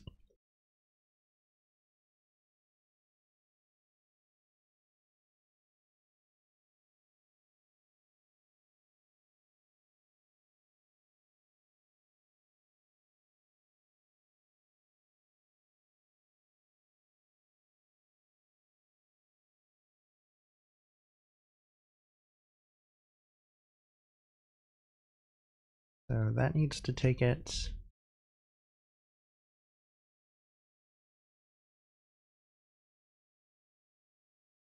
That needs to take it.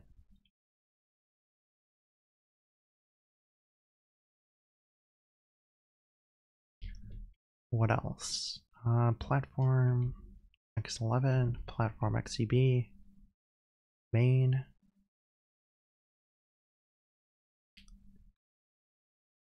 So I think I took care of everything in platform common. Let's do main.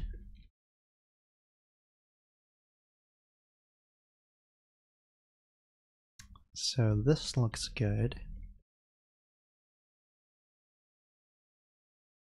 Now this we're going to pass by the address test as a pointer.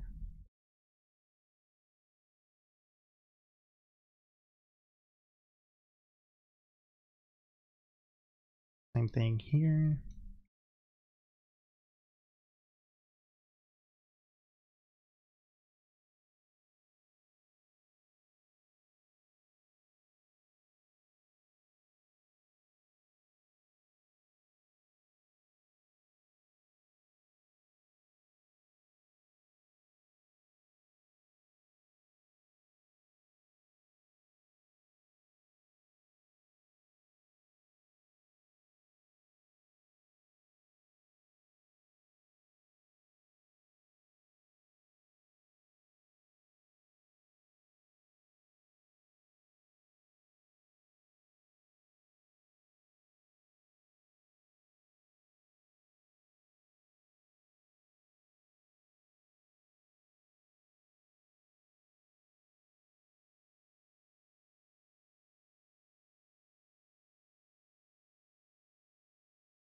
Okay, I think we're good.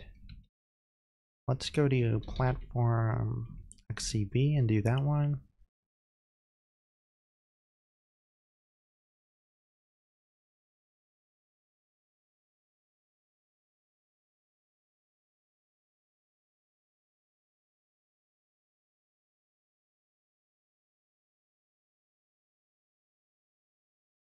Yeah, we're good again.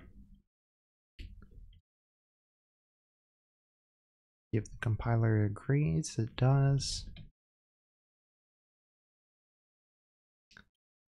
Alright, well, we get a different error now. No protocol specified.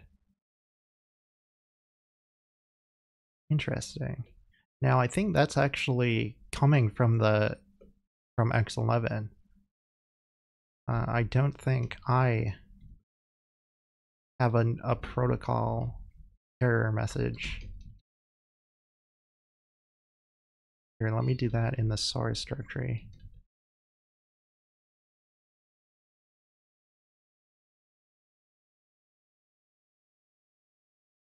Yeah, I don't. So that's actually coming from X11. Cool.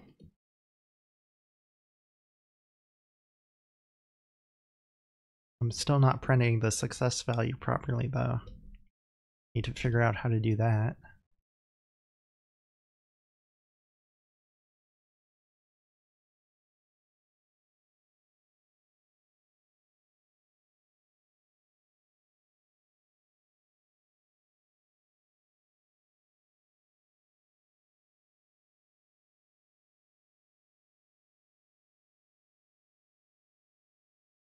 So we got a fatal.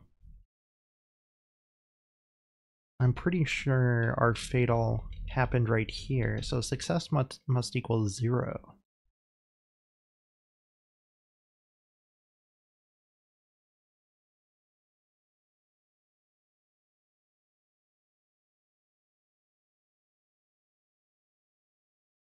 It would be nice if I could figure out how to properly print it. Rather than running this in a debugger.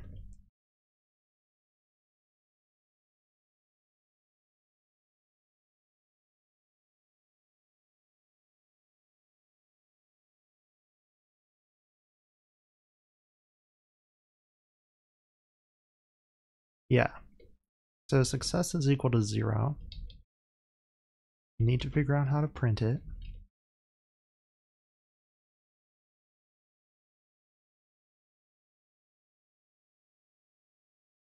But we get the reason. So it's complaining about no New protocol.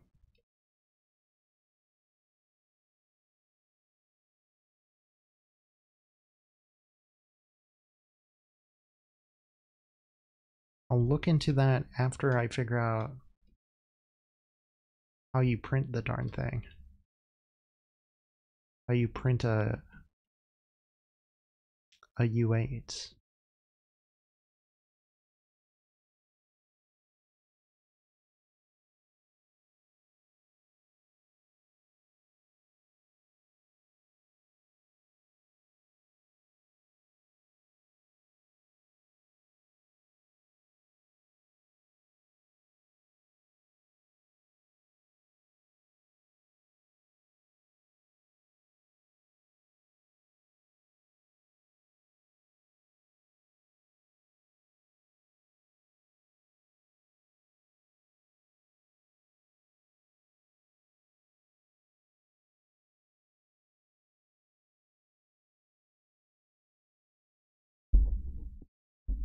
So bizarre. So, okay, so these are bits.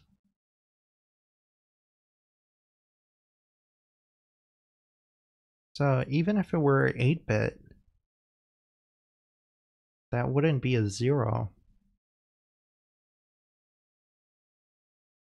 What is going on?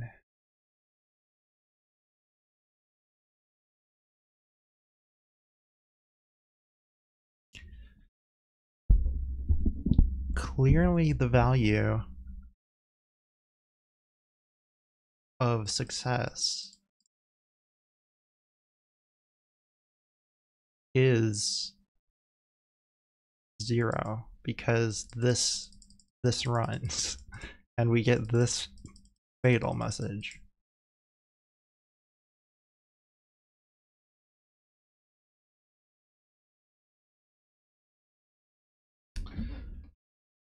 So I want to debug my debug. Let's check it out in GDB.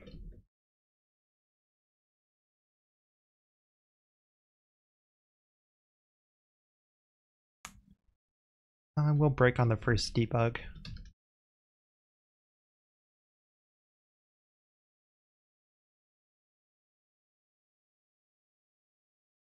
Run.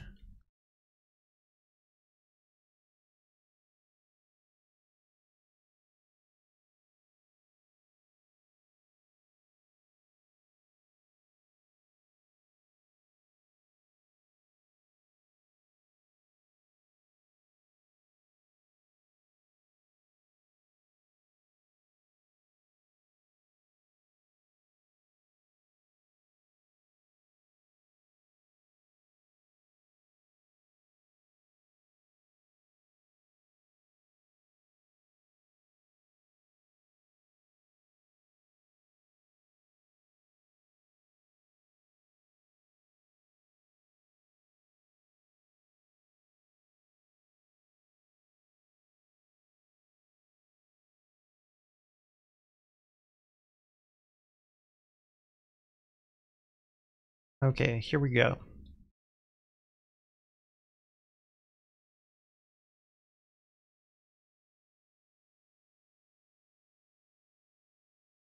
So the value is 0.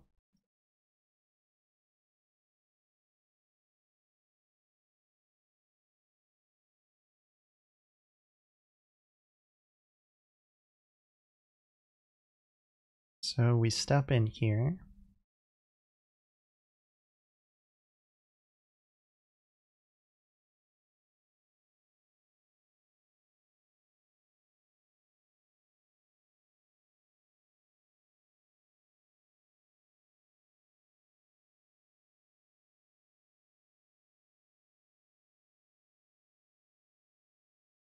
Okay, so that's what a VA list actually looks like under the hood.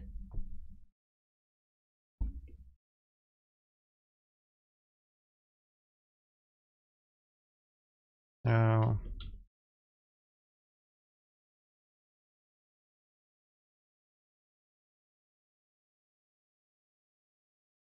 the message looks good.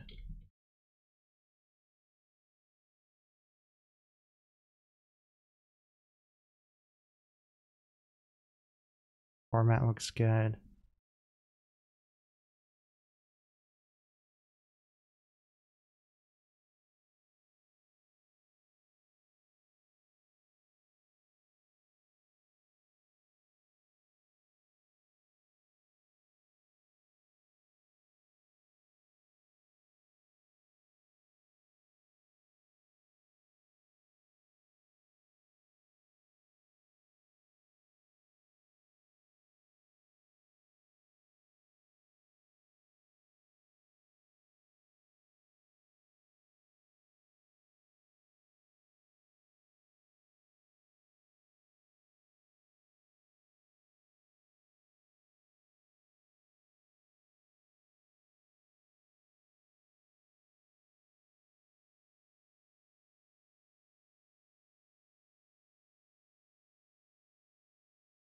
So here we're parsing the format.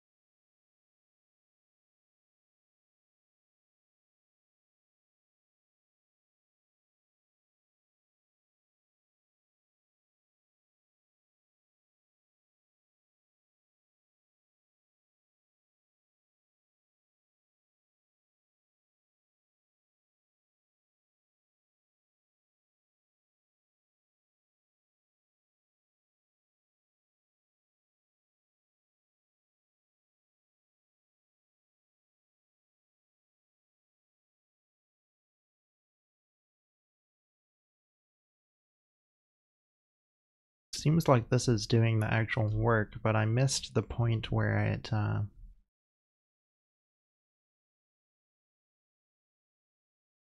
pulled it out of the VA args.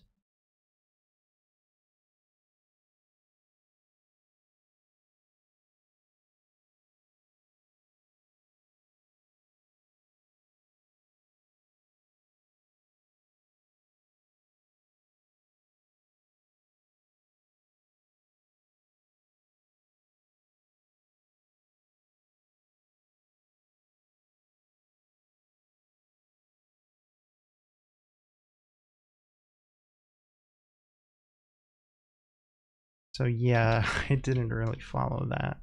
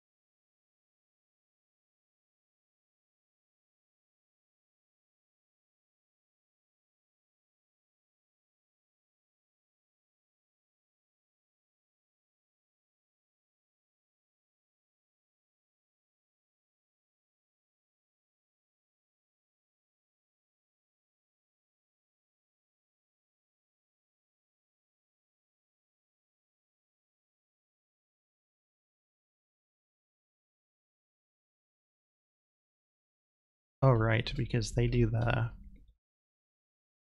macros. so you can rename it.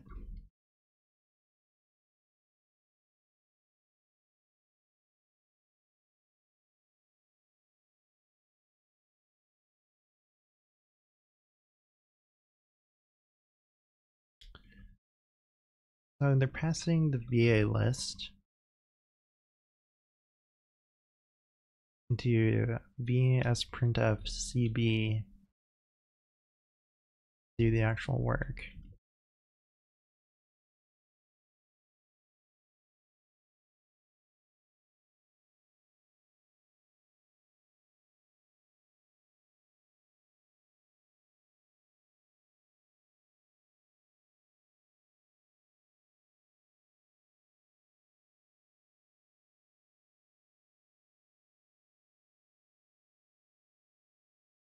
Okay, so here's where it actually pulled it out.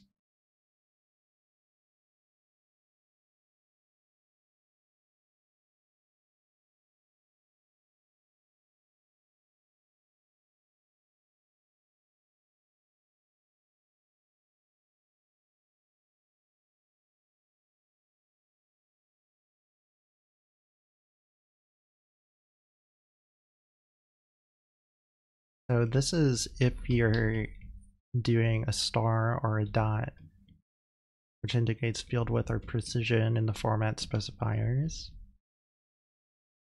So we want to find one that's relevant to us, basically. So what I'm currently doing is B.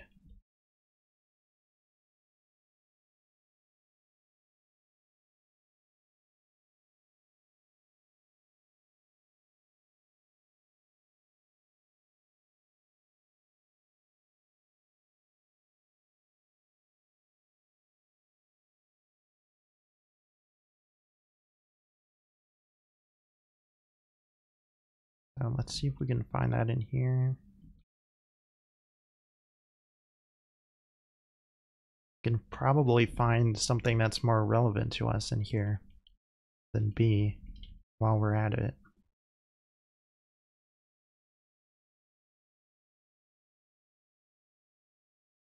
Okay, here is lower binary.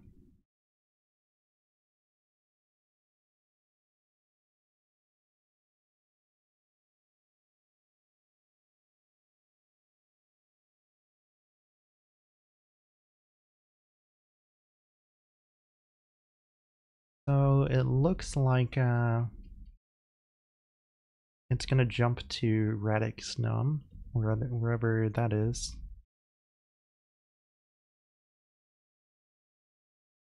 After setting some stuff up.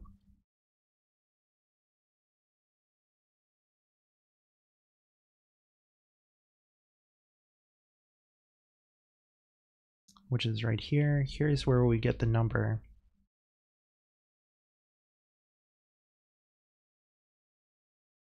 So it's either going to happen on one of these lines where we pull out the actual number. And it's looking like it's either pulling a uint32 or a uint64. So that might be part of the problem right there, where it's trying to pull larger than the width of what we're passing. And it's probably not zeroing out high bits.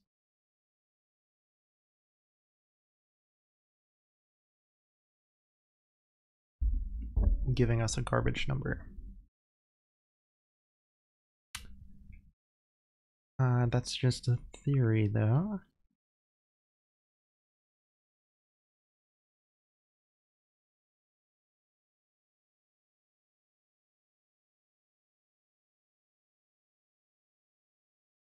So I want to know if there's a format specifier for 8-bit integers.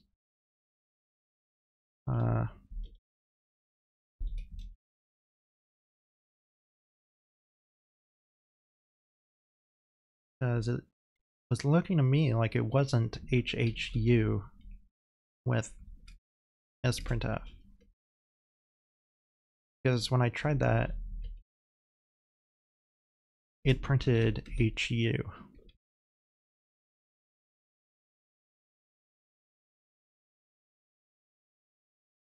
Right. So clearly this is not what it supports.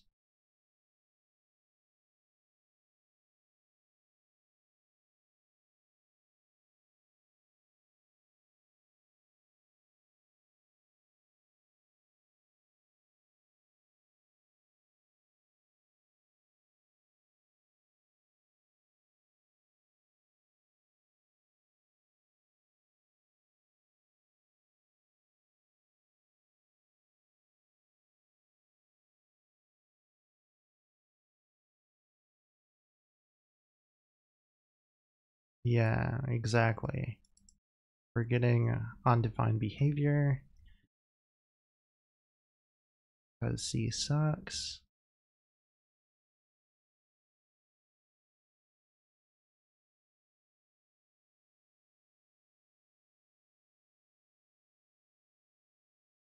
So maybe HH is like a C11 thing, which is why this doesn't have it.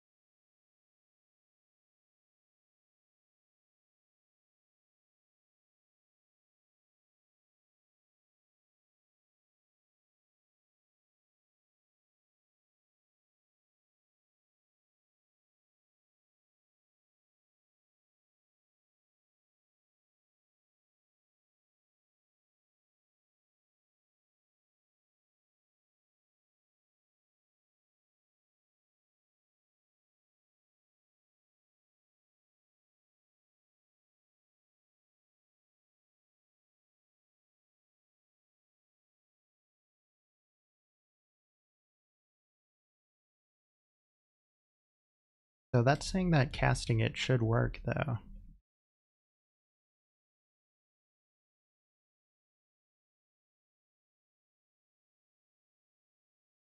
I thought I tried that. See, that doesn't work for me.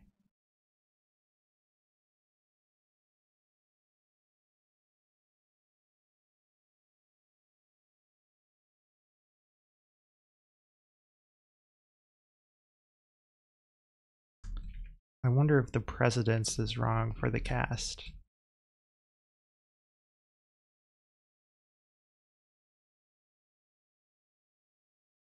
No?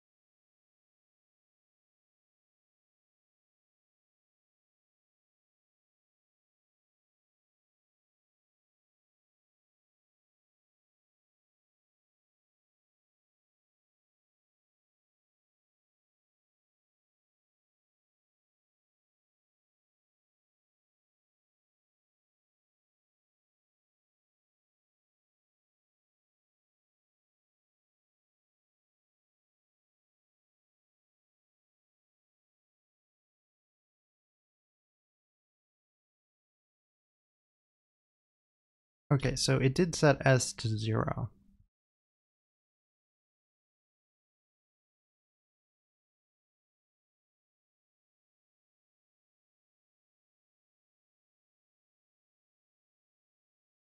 So it's a U32 being passed into %U. Why isn't that working?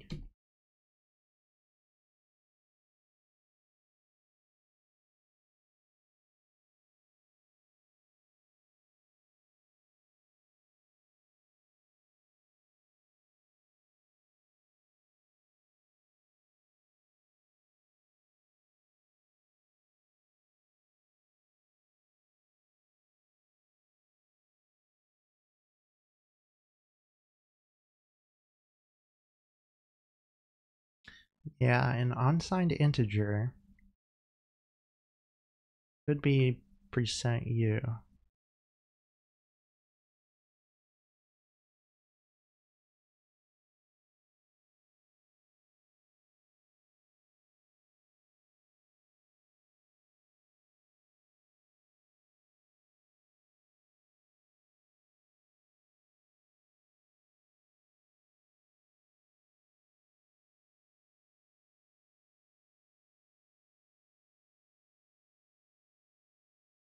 I wonder, is it not fitting in the space I allocated for message? Because I'm just doing a dirty hack here, right? This is just a dirty hack.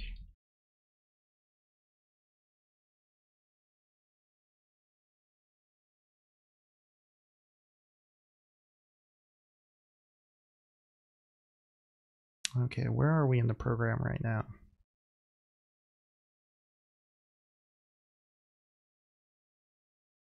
So it jumps into right here.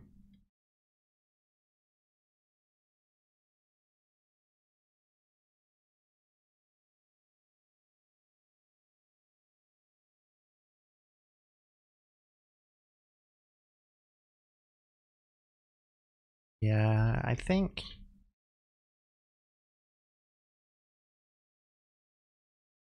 we're gonna bump this up.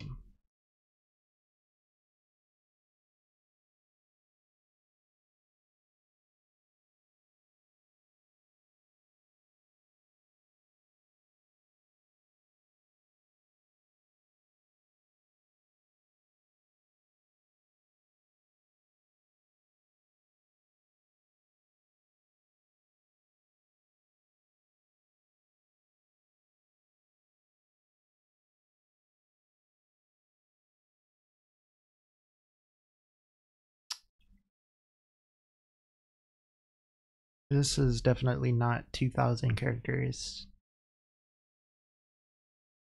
2048 characters. That shouldn't be the problem.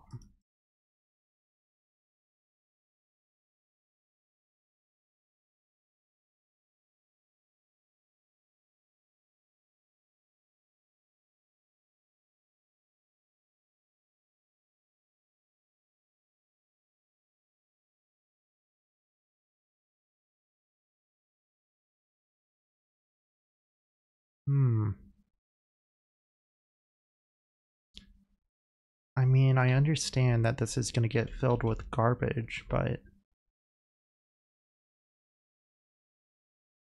sprint is going to write over that garbage anyway.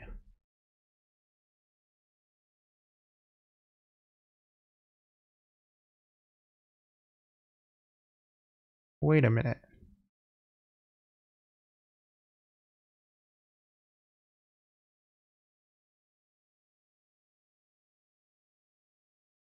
I think we're calling as printf wrong here, because we're passing a VA list that we did a VA start on into sprintf. Sprintf takes like you actually typing out the argument, so I think that's maybe the problem.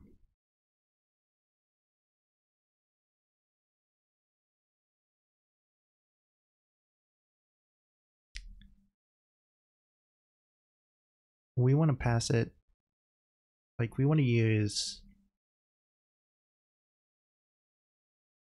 v as printf.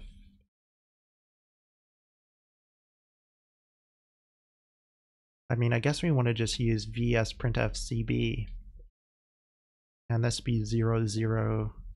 I don't know what all of this vs-printf-cb takes in.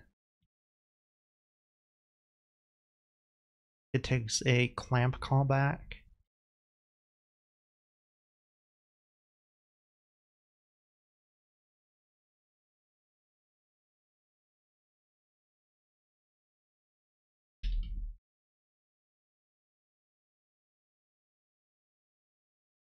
Where is that defined? Yeah, it takes a callback pointer and a user pointer. We're not using those.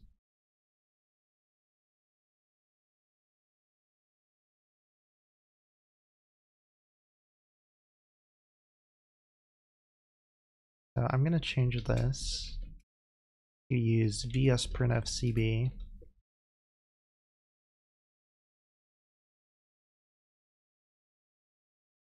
So I assume there's a normal vs-printf. But yeah, it's just a wrapper for vs-printf-cb. So it makes sense to just call vs-printf-cb directly.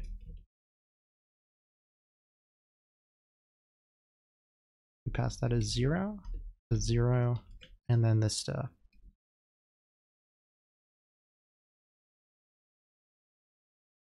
And then they were also using a result, weren't they?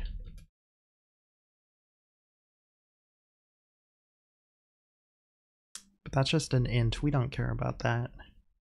We don't care about the return value. That's like the number characters formatted or something. I don't know. I don't care.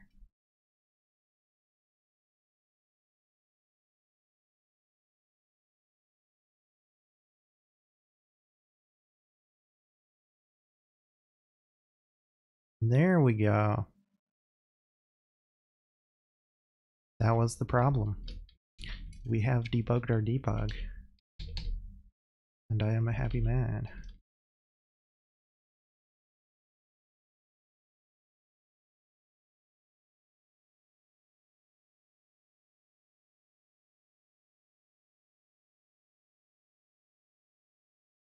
So this should work as it is.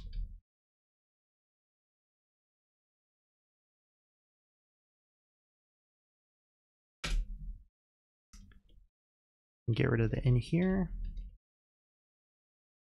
And now it's just a question of why we're getting fatal no protocol specified. Let's also check out what happens when I don't cast it. Now that it's properly done. Okay, it's cool with that. It might be undefined behavior, so maybe that's not a good idea to do that, but I'm going to do it anyway because it seems like it's working right now. And I don't care if my debug stuff is implemented poorly because that just means it's gonna, cause me a headache if I have bugs in it, but it's not gonna be a problem for the end user, so I don't care. So the problem currently is that no protocol specified.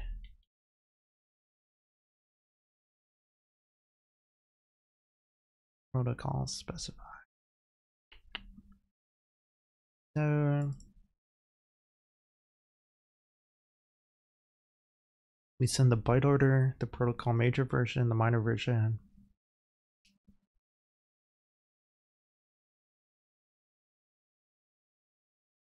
Length of authorized protocol name, length of authorized protocol data, authorized protocol name, authorized protocol data. I don't think I'm doing that.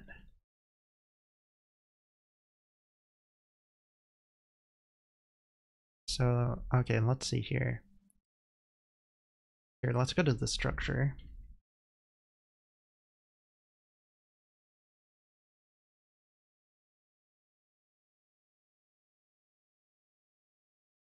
Okay, so I have a U8 success, a U8 reason length.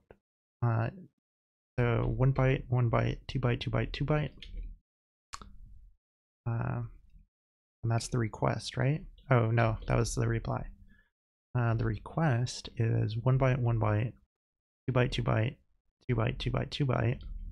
It's the order, padding, major, minor, auth proto, auth data, and then more padding. So we're sending byte order, 1 byte, 1 byte of padding, 1 byte of padding, 2 bytes protocol major, 2 bytes protocol minor. Looks good. Then I have 2 bytes auth proto.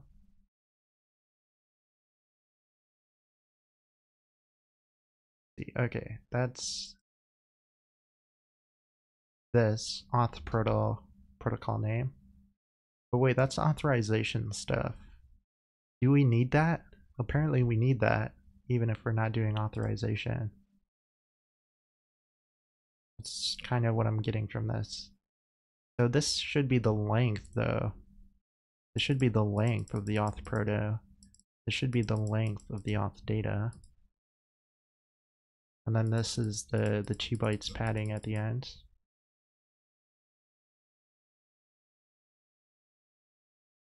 And then there should be a string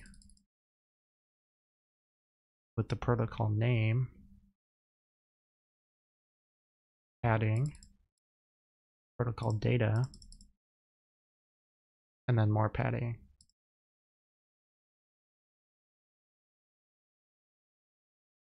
So I'm saying I don't want to do authorization, but I do want to specify the protocol so that it'll connect.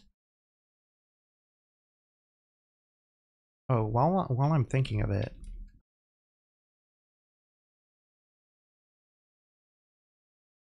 these debugs.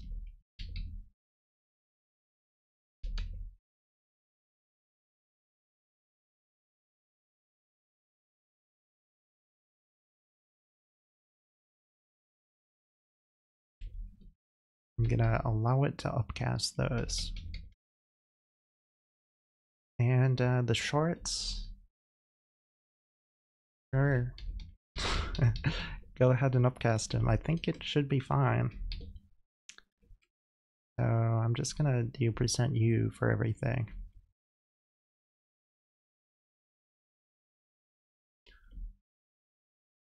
Now let's read about this connection process. For TCP connections, we're not on a TCP connection. We're not on a DECnet connection. I don't even know what that is, but it's definitely something ancient.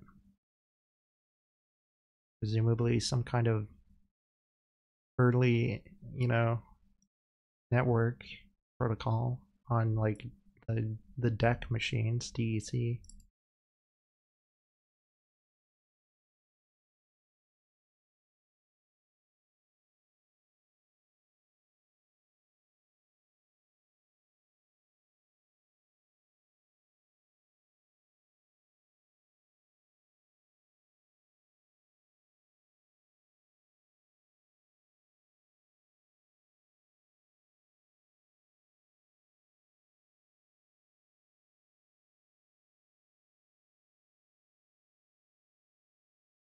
So the good news is we successfully parse a connection failed. Bad news is that our connection fails.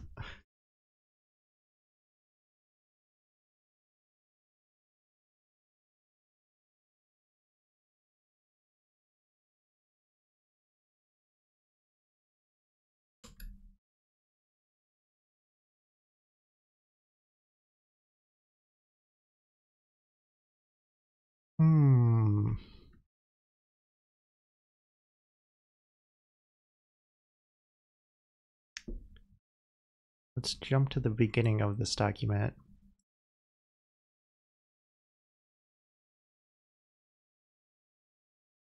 Let's search protocol.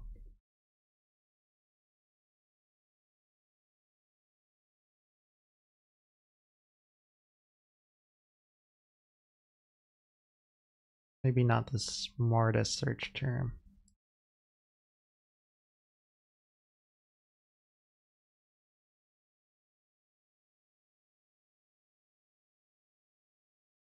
Connection setup.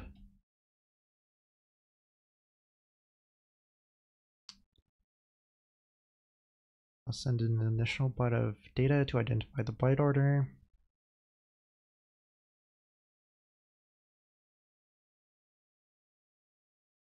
We're saying we're little endian.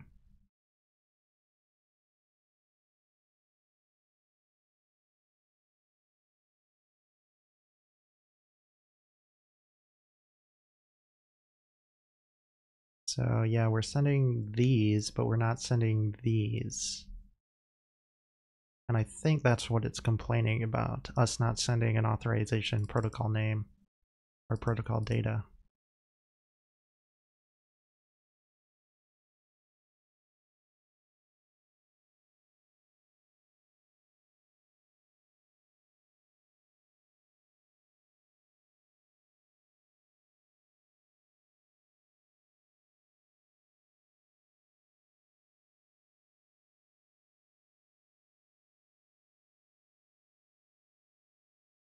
But it says if they're empty, this is to be interpreted as no explicit authorization, so I shouldn't need to set those.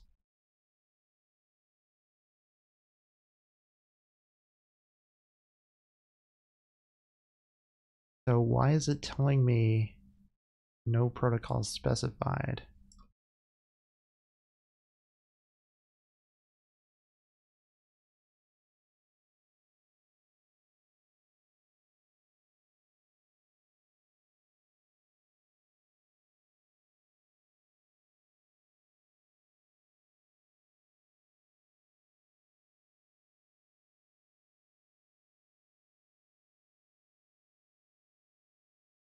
You know, one thing we never checked after we fixed our debug, or stuff we were fixing even before that, pcalc, we never checked that this actually worked.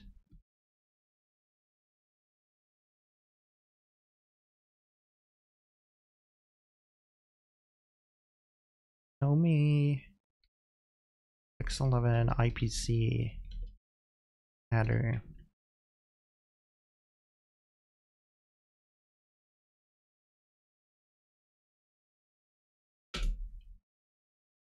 Oh, that worked. Yeah, that's right. That's what we want.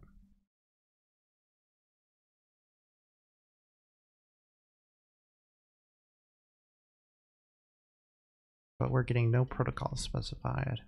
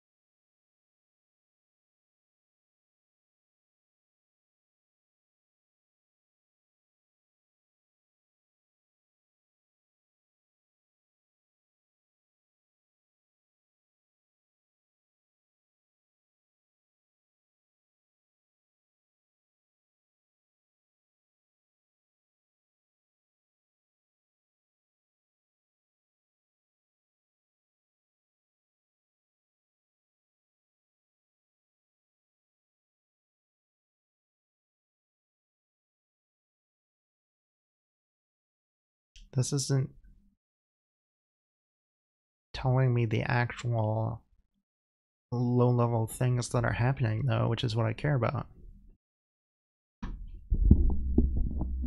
I'm not using some buggy program. I'm using my buggy program.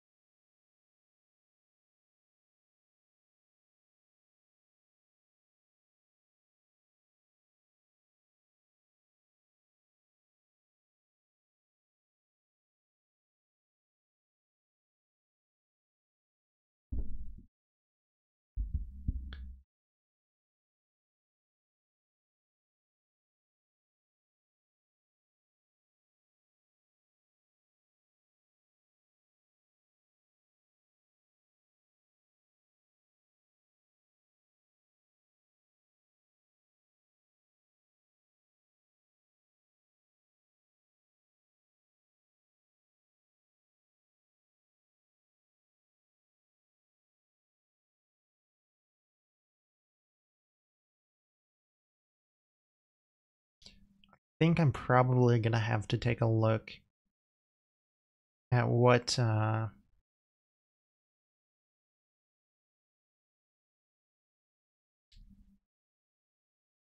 XCB does, because I'm not getting good search results.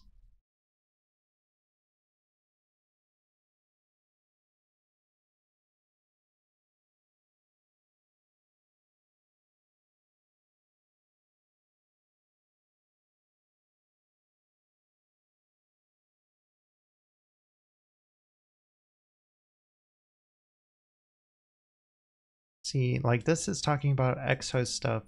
Like, don't think I should have to do that. Like, normal programs work for me just fine. It must be something that XCB does internally. You give it permission.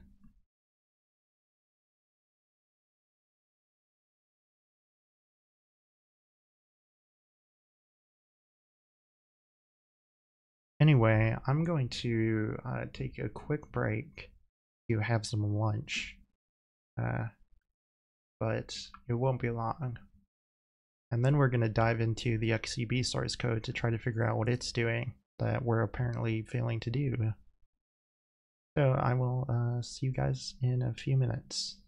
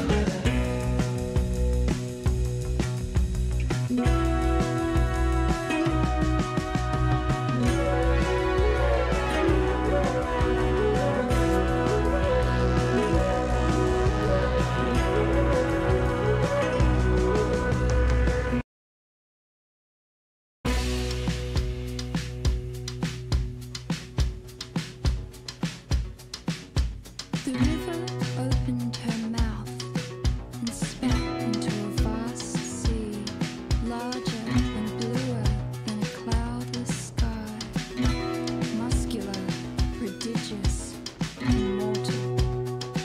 But our vessel was invulnerable. It was well built. The boat rocked me into sleep, and I floated through a deep dream, smooth sailing through the castle in the air.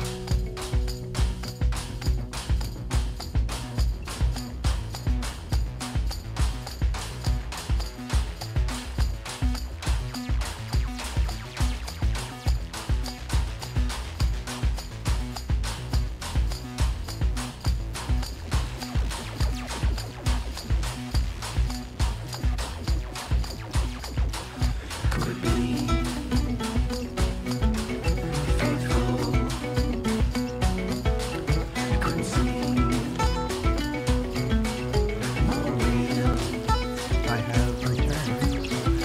But I'll wait for the song to finish and I'm still drinking myself.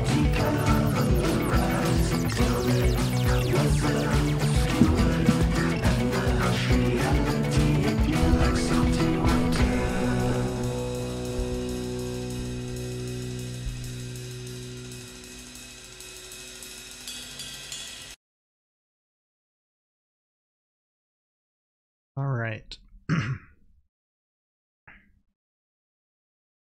So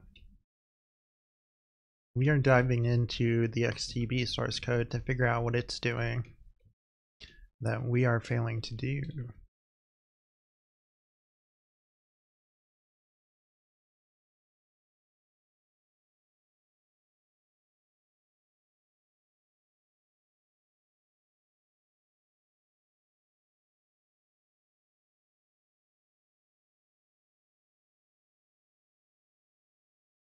So I assume there's an XTB connect call.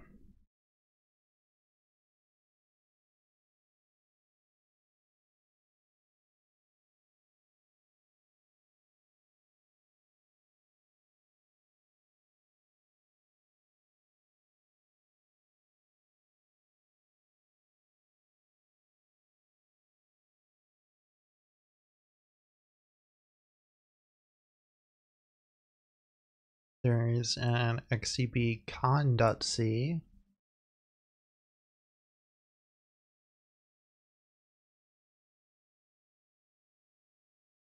So let's take a look at that.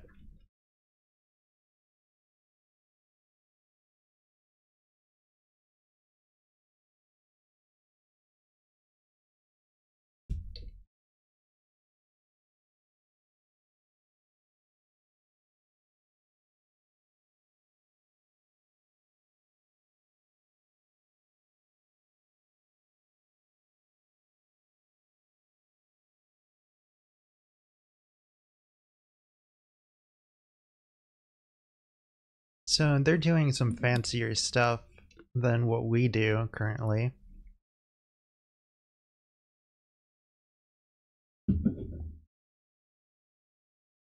Which is one reason you might want to use XTB. It's a very good library. The reason I don't want to use it it's because for such a small program we're writing, it's not worth it. You have that much bloat in your executable. Compared to doing it from scratch, like having the entire C standard library, even if it's like muscle, which is really small comparatively speaking to like glibc, you know, if you're linking with libc and the xeb, and if you're statically linking, you have the problem that you can't properly connect over TCP, because I think that it told us about there was a problem that one of the things it uses for connecting to TCP, like, it's not available in the if you build it as a static library, and like it needs to use a version of the library that it loads at runtime. So I think really the proper thing to do is to dynamic link these libraries, and then you're depending on the user having a sane system, which I don't really want to do.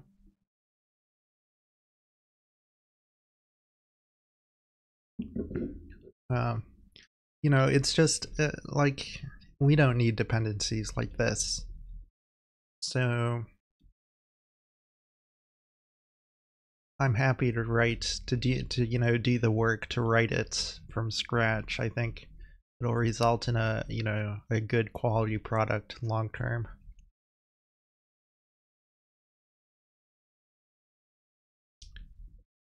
And it's just really fun. That's part of it, just the joy of programming.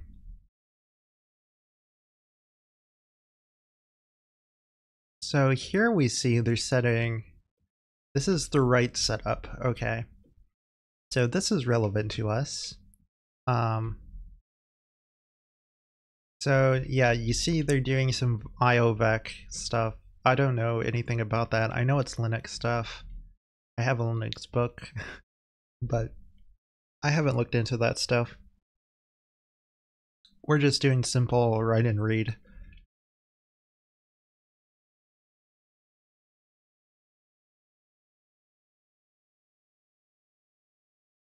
So they have an XCB setup request structure called out, and they're zeroing it with memset. They set the byte order to either 0x42 or 0x6c. I'm just setting it to lowercase l, which is going to be the equivalent of 0x6c. And then the X protocol and X protocol revision, I'm setting to 11 and 0. So some things we can do is double check that these values all are matching up and take a look at their XCB setup request T structure, but I'm pretty sure it's gonna match up. Now they also have authorization protocol name, length, which they set to 0. They set the data length to 0. So that's probably something we want to do, is set those to 0, because if we're not setting those to 0, like our structure that we're sending over the socket is smaller than the structure they're sending over the socket. We can say that much for sure. So I don't know what it's going to do for the stuff that we didn't send. That might be why it's complaining, that the size of the structure doesn't match. So it says it needed the protocol. Is the error it just fell back on, I guess. I don't know.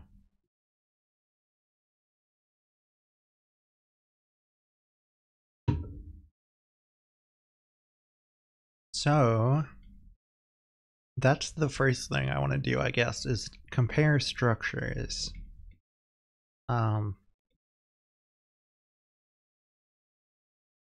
And yeah, you can see the way they're doing it is they're using these, I assume the V is vector, IOVec. Yeah, because like IOVec, right, vector. But I don't know. These IOVec things, and they have this part stuff. So it's like they're, and then they use this XEB outsend the parts and the count, and of course they you know, synchronize that with the mutex.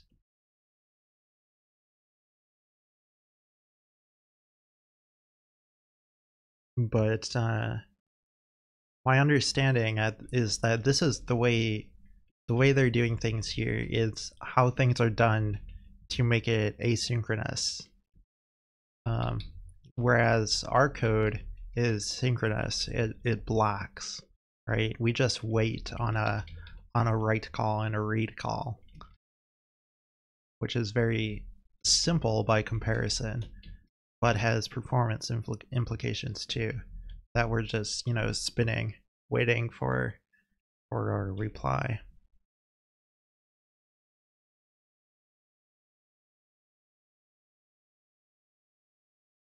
But regardless, the thing I want to know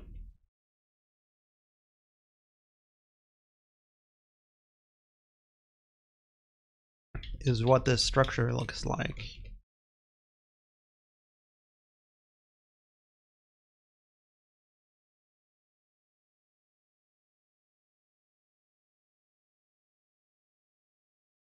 What was it called?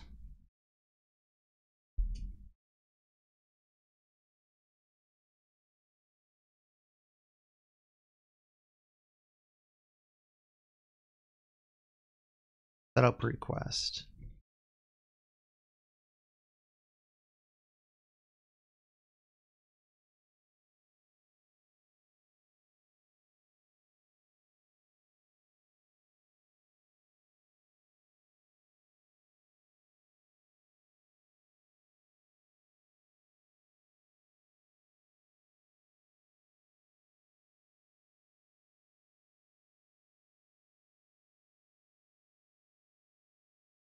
Okay, so here's what they do. They do byte order, pad 0, protocol major, protocol minor, authorization protocol name length, authorization protocol data length, and then the final padding on the end. Interesting. So let's just change up our structure oh so slightly.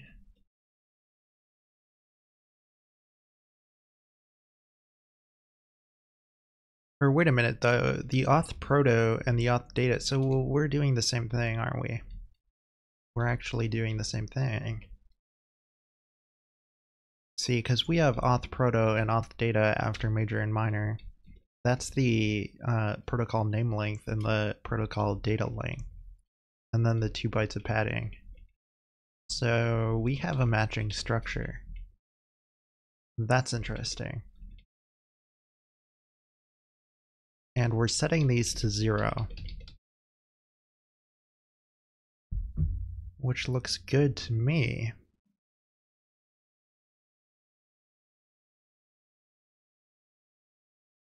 So what doesn't it like?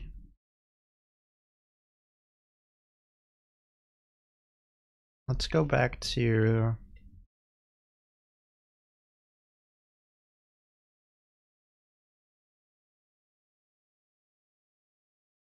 the xcb connection.c file.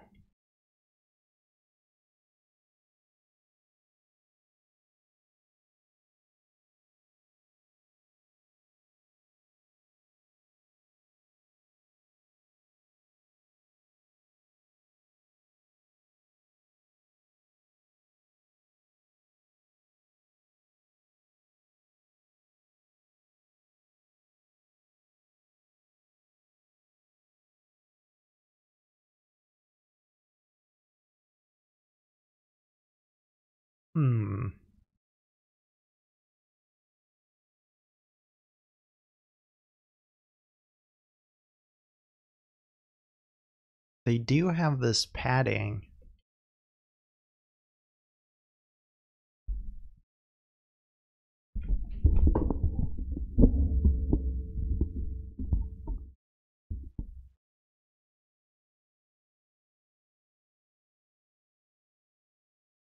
So see, they have the structure, but then they also have 3 bytes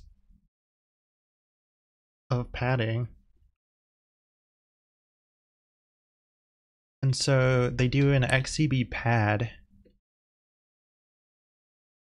the size of the request. So the padded size of the request is the length of the thing.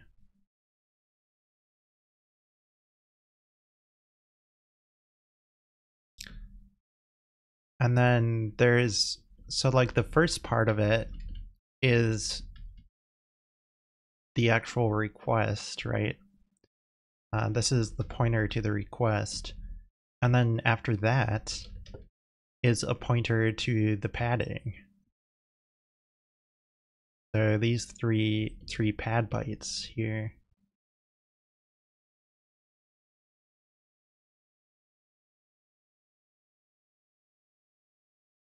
I don't know if that matters.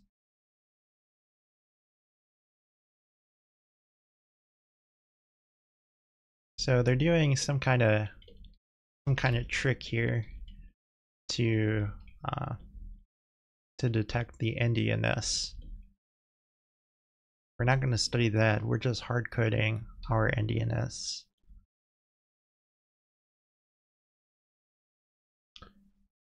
We could try putting it as 0x6c explicitly instead of L, but I'm pretty sure it should be the same thing. I mean, you're just man ASCII, look at 6c in hex, lowercase l, right? So if you're casting this to, an unsigned integer, it's going to be 6c is the value in hex.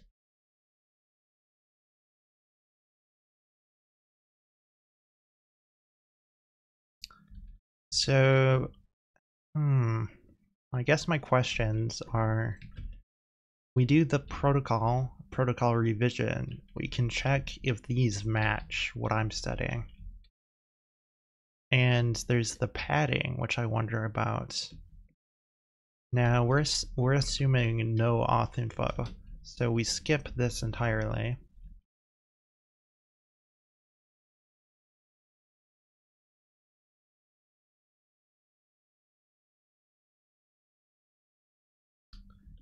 And then we send that stuff.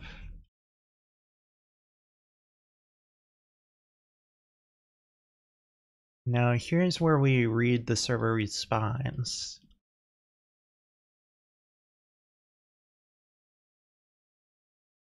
And again, it's doing things a little bit more complicated.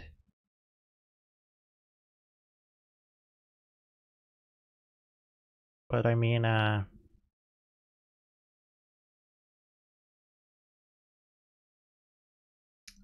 looks fine to me. Like what we're doing. I don't see anything jumping out at me that's saying like, this sets the protocol, or this sets permissions for us to be able to do it.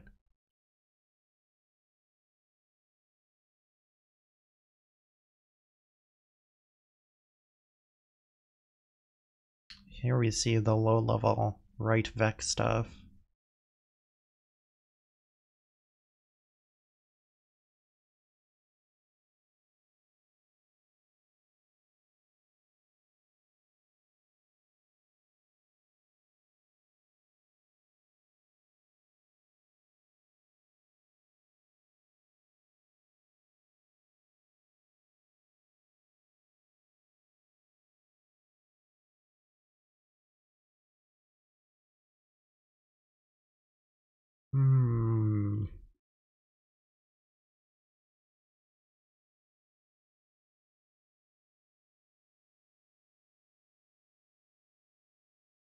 This is connect to file descriptor.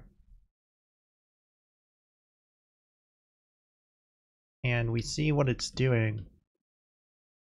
It sets file descriptor flags. It does a pthread mutex init. It does xcb in init, xcb out init. It writes the setup. It reads the setup response. It does extension init and xid init, whatever those do. And if the result of all that failed, I guess if any of this fails, because these are chained together with and, so we're saying if any of these steps fail, do a disconnect and return the error code. Otherwise, we return the connection.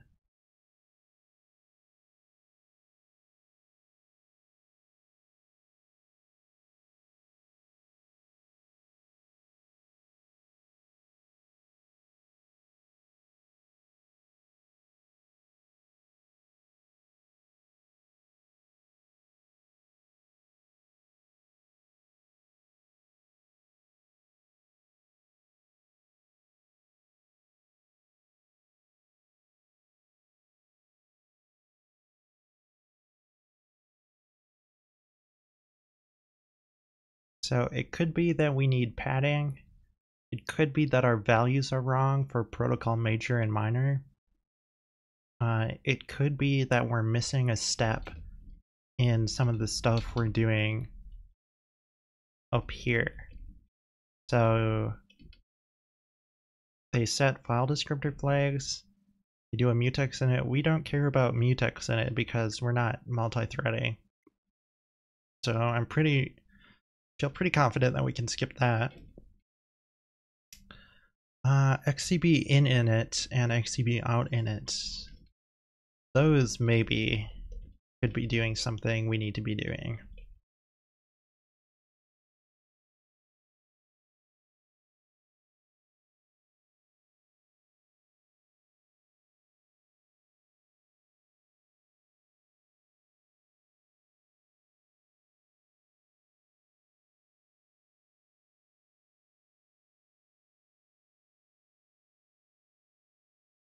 But this right here is set file descriptor flags.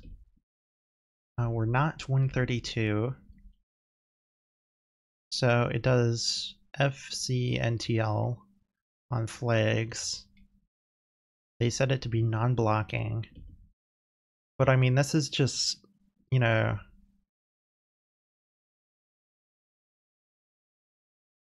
this is setting it up so that they can do asynchronous and stuff. I don't think this matters. What's the CLO exec?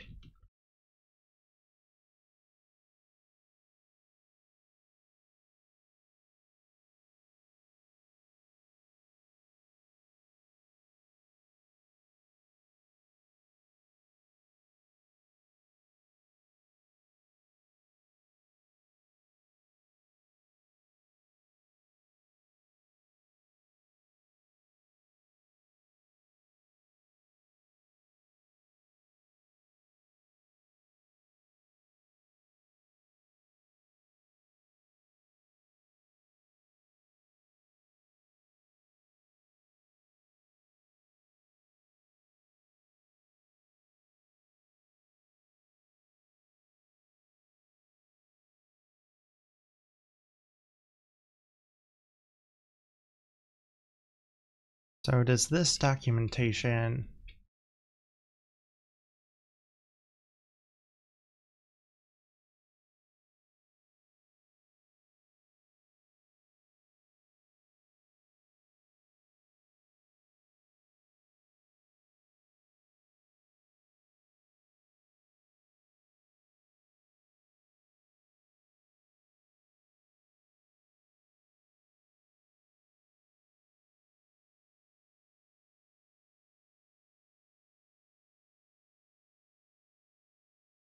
Okay, so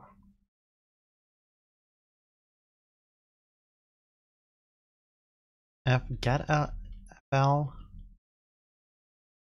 f set fl, f set of d.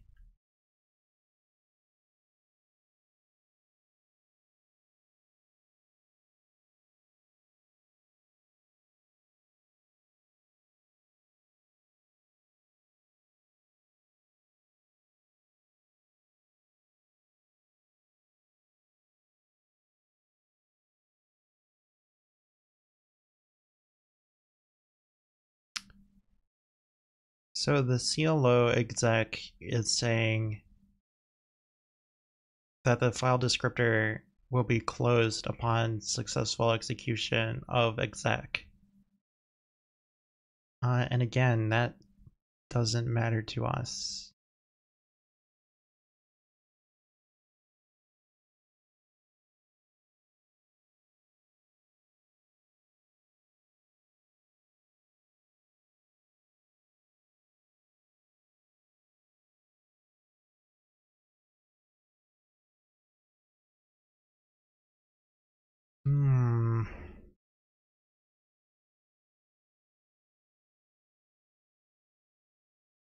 I really don't think that matters to us.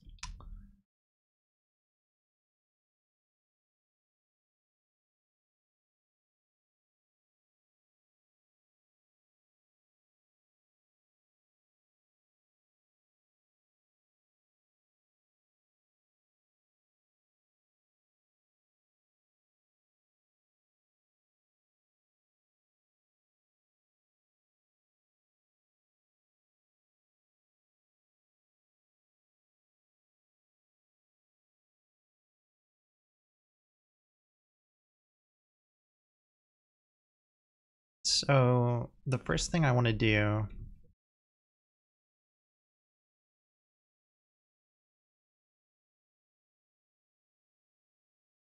is, where did we see that? In RAID setup here, it uses X protocol and X protocol revision.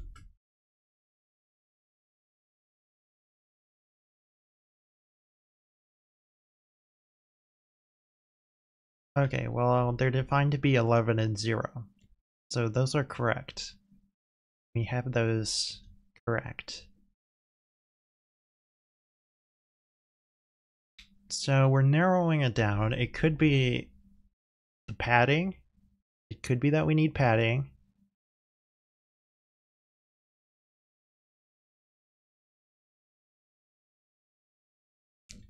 Or it could be one of those other functions that we saw it was doing in the file descriptor connection thing. It's not setfd flags, it's not pthread mutex init. So it's either xeb in init or xeb out init. Either that, or there's some kind of like environment variable that's getting set outside of this before you do the xeb connect to file descriptor.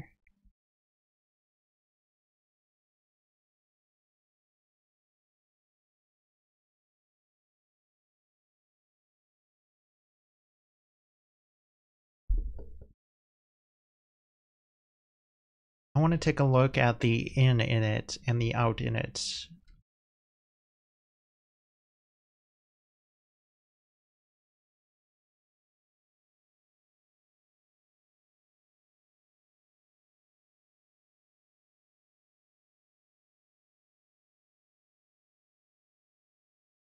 Okay, so this is xeb in.c.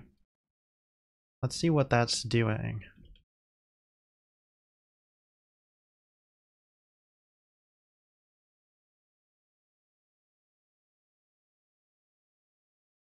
So they have a whole thing for reading a packet.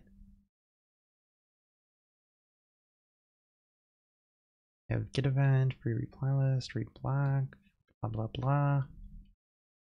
For reply, we are looking for the init.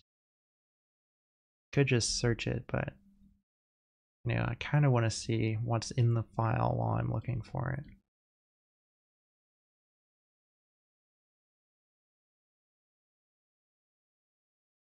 Has like event polling in it.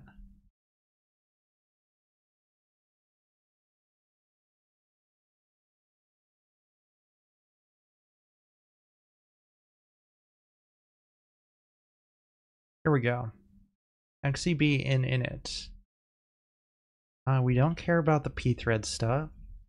It sets in reading equals 0, in queue length equals 0, in request read equals 0, in request completed equals 0, in replies equals XCB map new.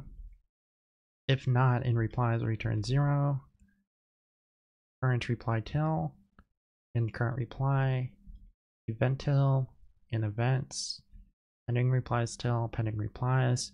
So it doesn't look like it's this. Unless it, like this is just setting up the XCB in structure. The only way it could be this is if XCB map new is doing something. But that sounds unlikely to me. Let's just check if that's in this file. No, of course not. I'm gonna go on the assumption right now that it's not that, which might be wrong, but we're gonna try to find the most likely culprits. This is doing the same type of thing here, zeroing out the structure.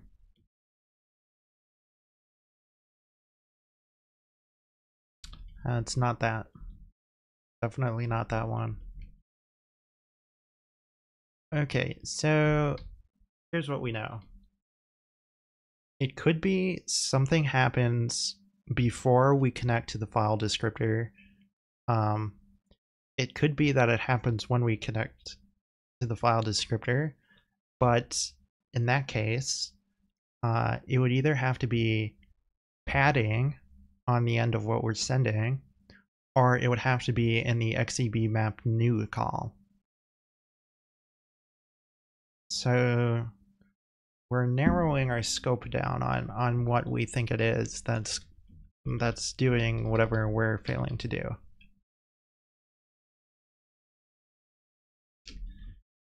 So if I go back to the connection one,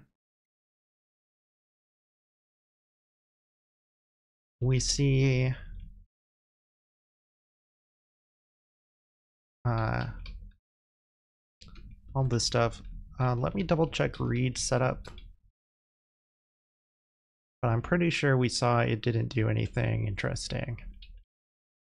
It's reading in blocks, it's doing allocations, reading in blocks, and it just, parses what it got from it, right? It's just reading and parsing, and allocating memory to do that.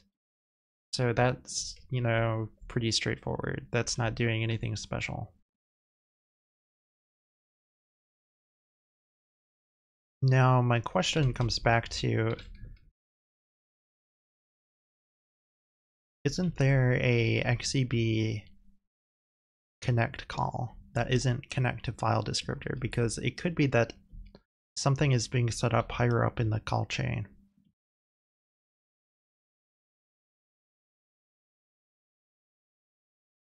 So let's read through this carefully. My plt create window. XCB connect. Yes, there is an XCB connect. I don't think it's in this file though.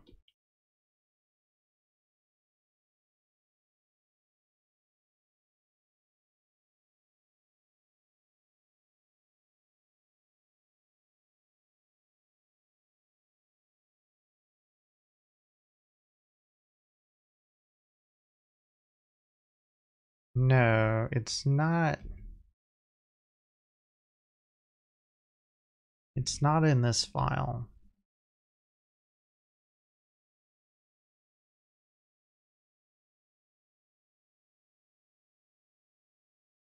So where is the actual XCB connect?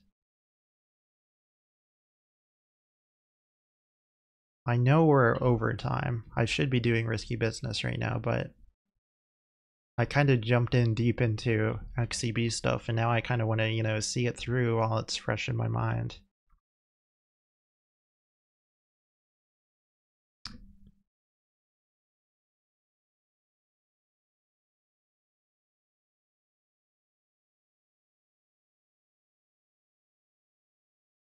Let's see here.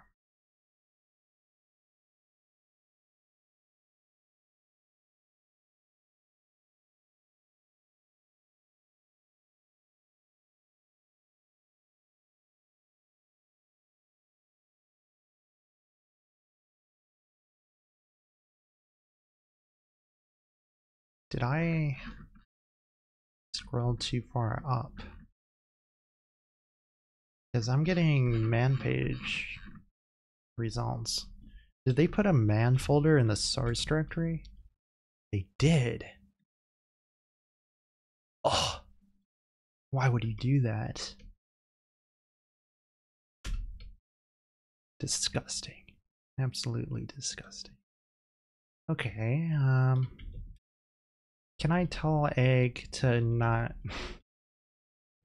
search the man folder, please?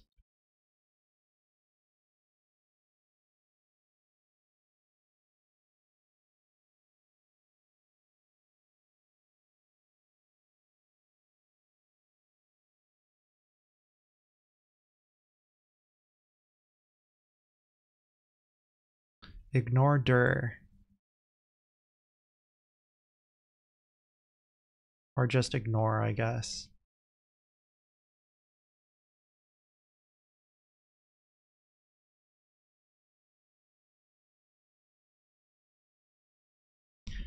That should give us some more manageable results.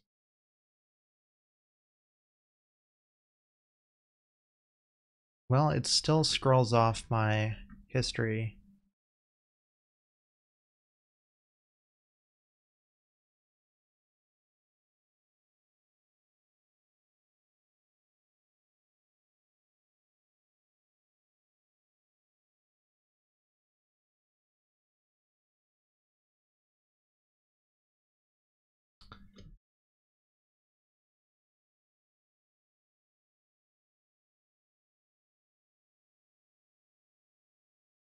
Oh, great. If we pass it in,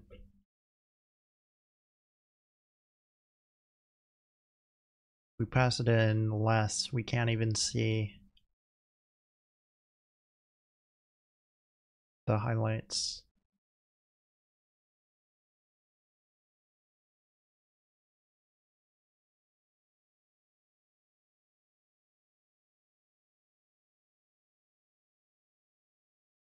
I think I can work with this now.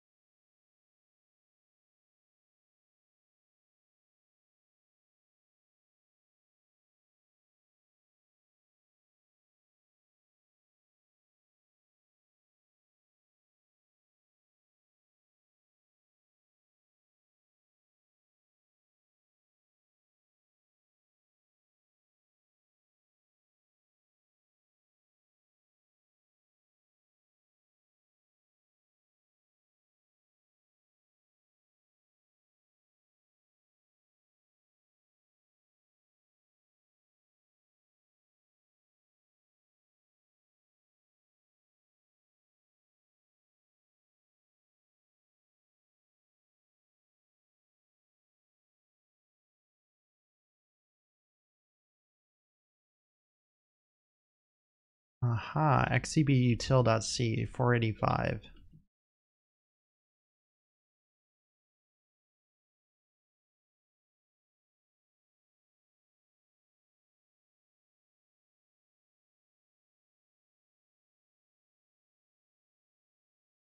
Okay. It calls xcb connect to display with auth info, and it passes null for the auth info. which is what you'd expect. So what does XCB connect to display with auth info do? It has a file descriptor, a display, host protocol,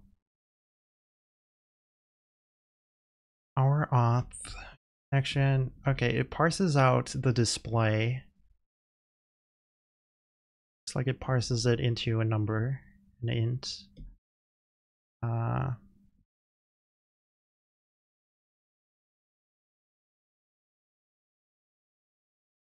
Then it does an XCB open call to get the file descriptor.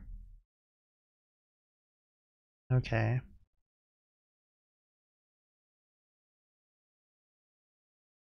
If auth, it does connect to file descriptor with fd and auth. What about it if not auth?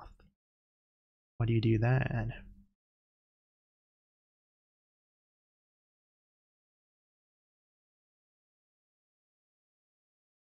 You just pass 0 in. Unless we need to actually do the get auth info, but I'm assuming we don't need to do that. And you just, we take this branch right here. What I'd expect.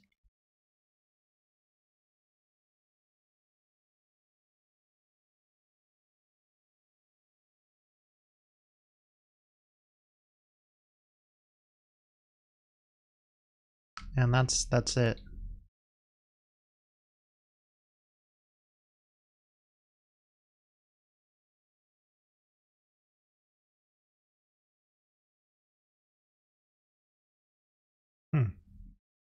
So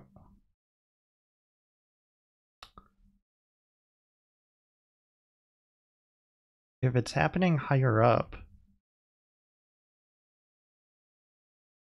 it could be that we're actually doing authentication, in which case I would need to support it, but I don't think that's the case. But that is now a possibility we have to consider. In which case, not the kind where we request it, but the kind where you do get auth info. I don't know what that does, the get auth info. But it's possible that that actually would give us authentication info that we need to use to connect to it.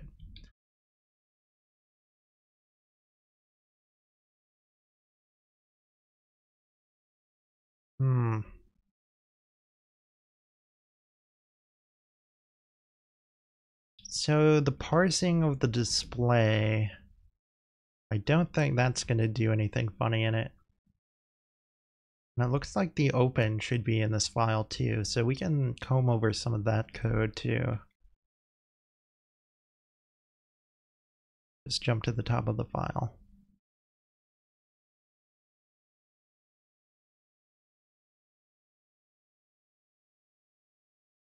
Okay, here's parse display. So it gets the environment variable display.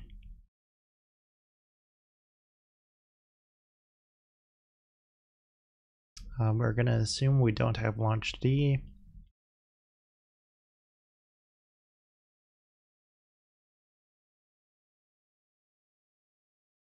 So right here it's parsing that stuff out.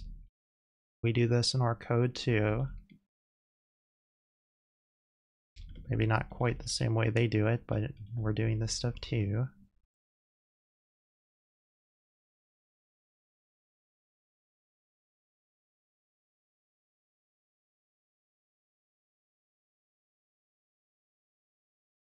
Oh yeah, that looks fine to me.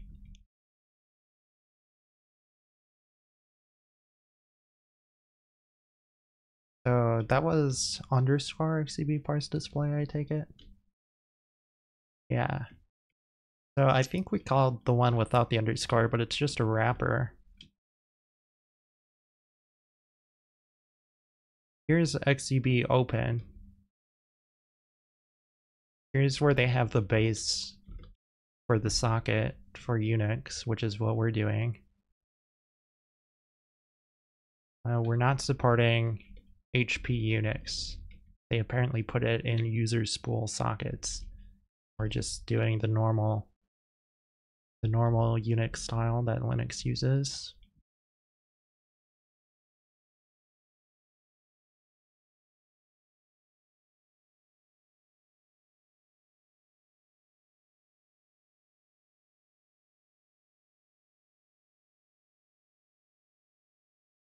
So our display does not specify TCP, so we're not taking this code path.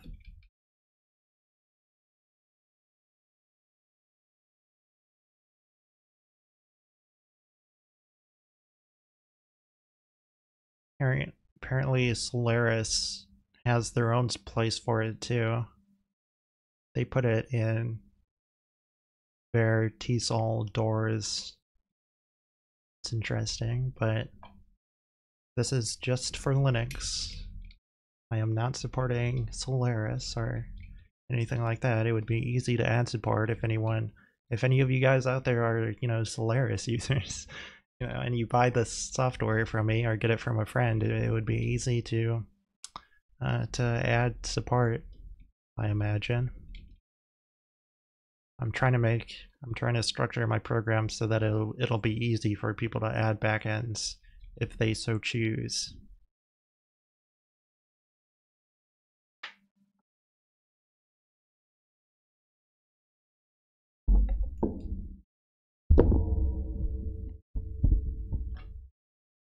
But I'm only really supporting the backend that I'm going to be using myself, basically.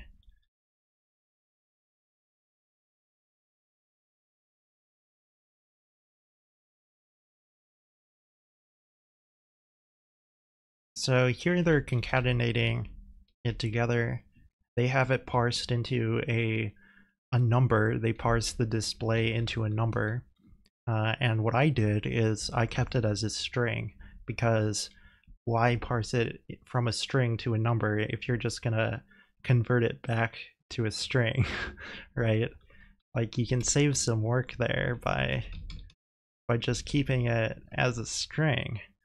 Now, I don't know if we're actually gonna need the value as an integer later on. If we do, then this would make more sense. In which case I'll change the code to do that. But no sense to do that ahead of time, right?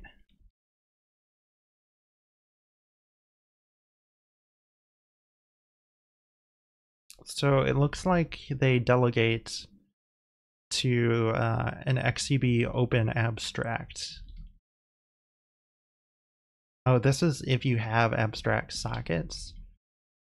Presumably we're actually going to be doing XCB open Unix then, rather than abstract sockets. I think we're just going to go to XCB Unix because we're on a Unix system.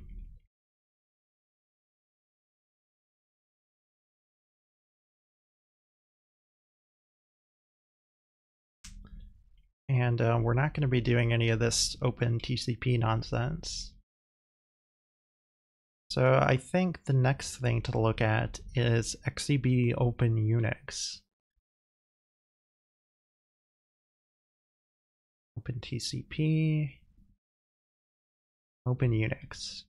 Okay. So they have a socket or Unix just like we do. File descriptor.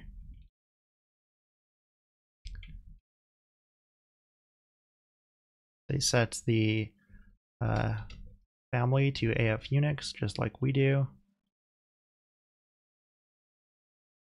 And they're copying in the file name, the file path, into the path just like we do. That all looks good. They have a length. I don't know if we use a length, but whatever. So they do an XCB socket call to actually open the socket.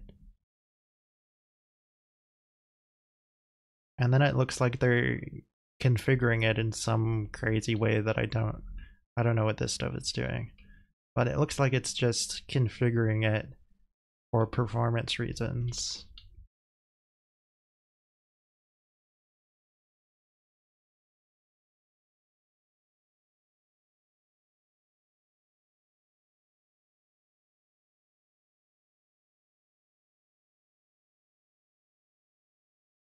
right? It's just saying if this is less than some number, which happens to be 2 powers of 2, 64 times 1024, then value equals 64 times 1024, and you're setting that in the socket options.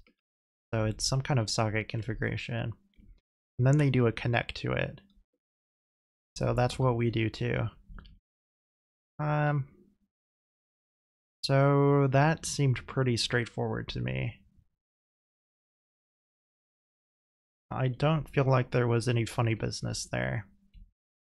I mean, it is possible that this is doing something that could, but no.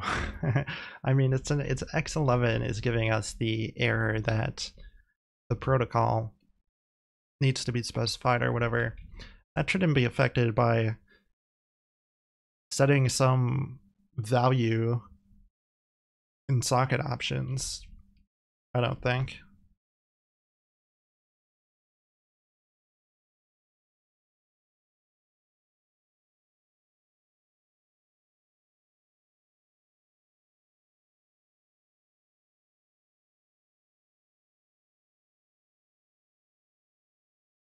So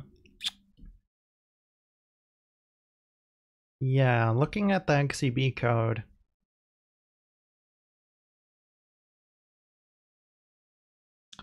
we know the whole chain of commands. We know that if you're writing XCB code, you like the first thing you do is you call XCB connect, right? And this is doing that whole process that we're currently working through writing. Like everything we're doing in the X11 backend right now is this, this line of code. Because we're trying to get this working pretty much. So, so when we do XCB connect, we know that what happens is under the hood, XCB connect goes to XCB connect to display with auth info, where auth is null. We parse the display out, and it wasn't doing anything weird there. It looked like the same kind of thing we're doing. Then it does an XCB open, which we saw actually will go to XCB open the Unix one specifically, which just opens a Unix socket more or less. It changes some options in the socket option, whatever thing, depending on if the value is less than whatever. But that shouldn't be a problem for us, I don't think. I'm pretty sure that's just a performance thing. Then we might get auth info. Like this might return something that causes us to do this code path. Otherwise, we would take this code path, which is what I'm expecting, and we saw in connect to file descriptor what it does. It does a chain of different things, but the only one that was relevant to us really was the connection one where it's writing the setup. The right setup is the thing that I'm a little curious about. The other one was the input one, where there was an XCB map new call. That might be doing something too. But I mean, we've analyzed this code base pretty deeply now. We've really combed through the entire setup process, and nothing jumped out at us. So I kind of want to do an XCB build of my program and then run it through a debugger and watch what happens in the XCB code. But that sounds like something to do tomorrow, because like I say, we're already over time. We're like 30 minutes, over 30 minutes over time for a risky business. So it is a good time for us to end this pcalc stream here. So to those of you watching on YouTube, I'll see you guys in the next episode.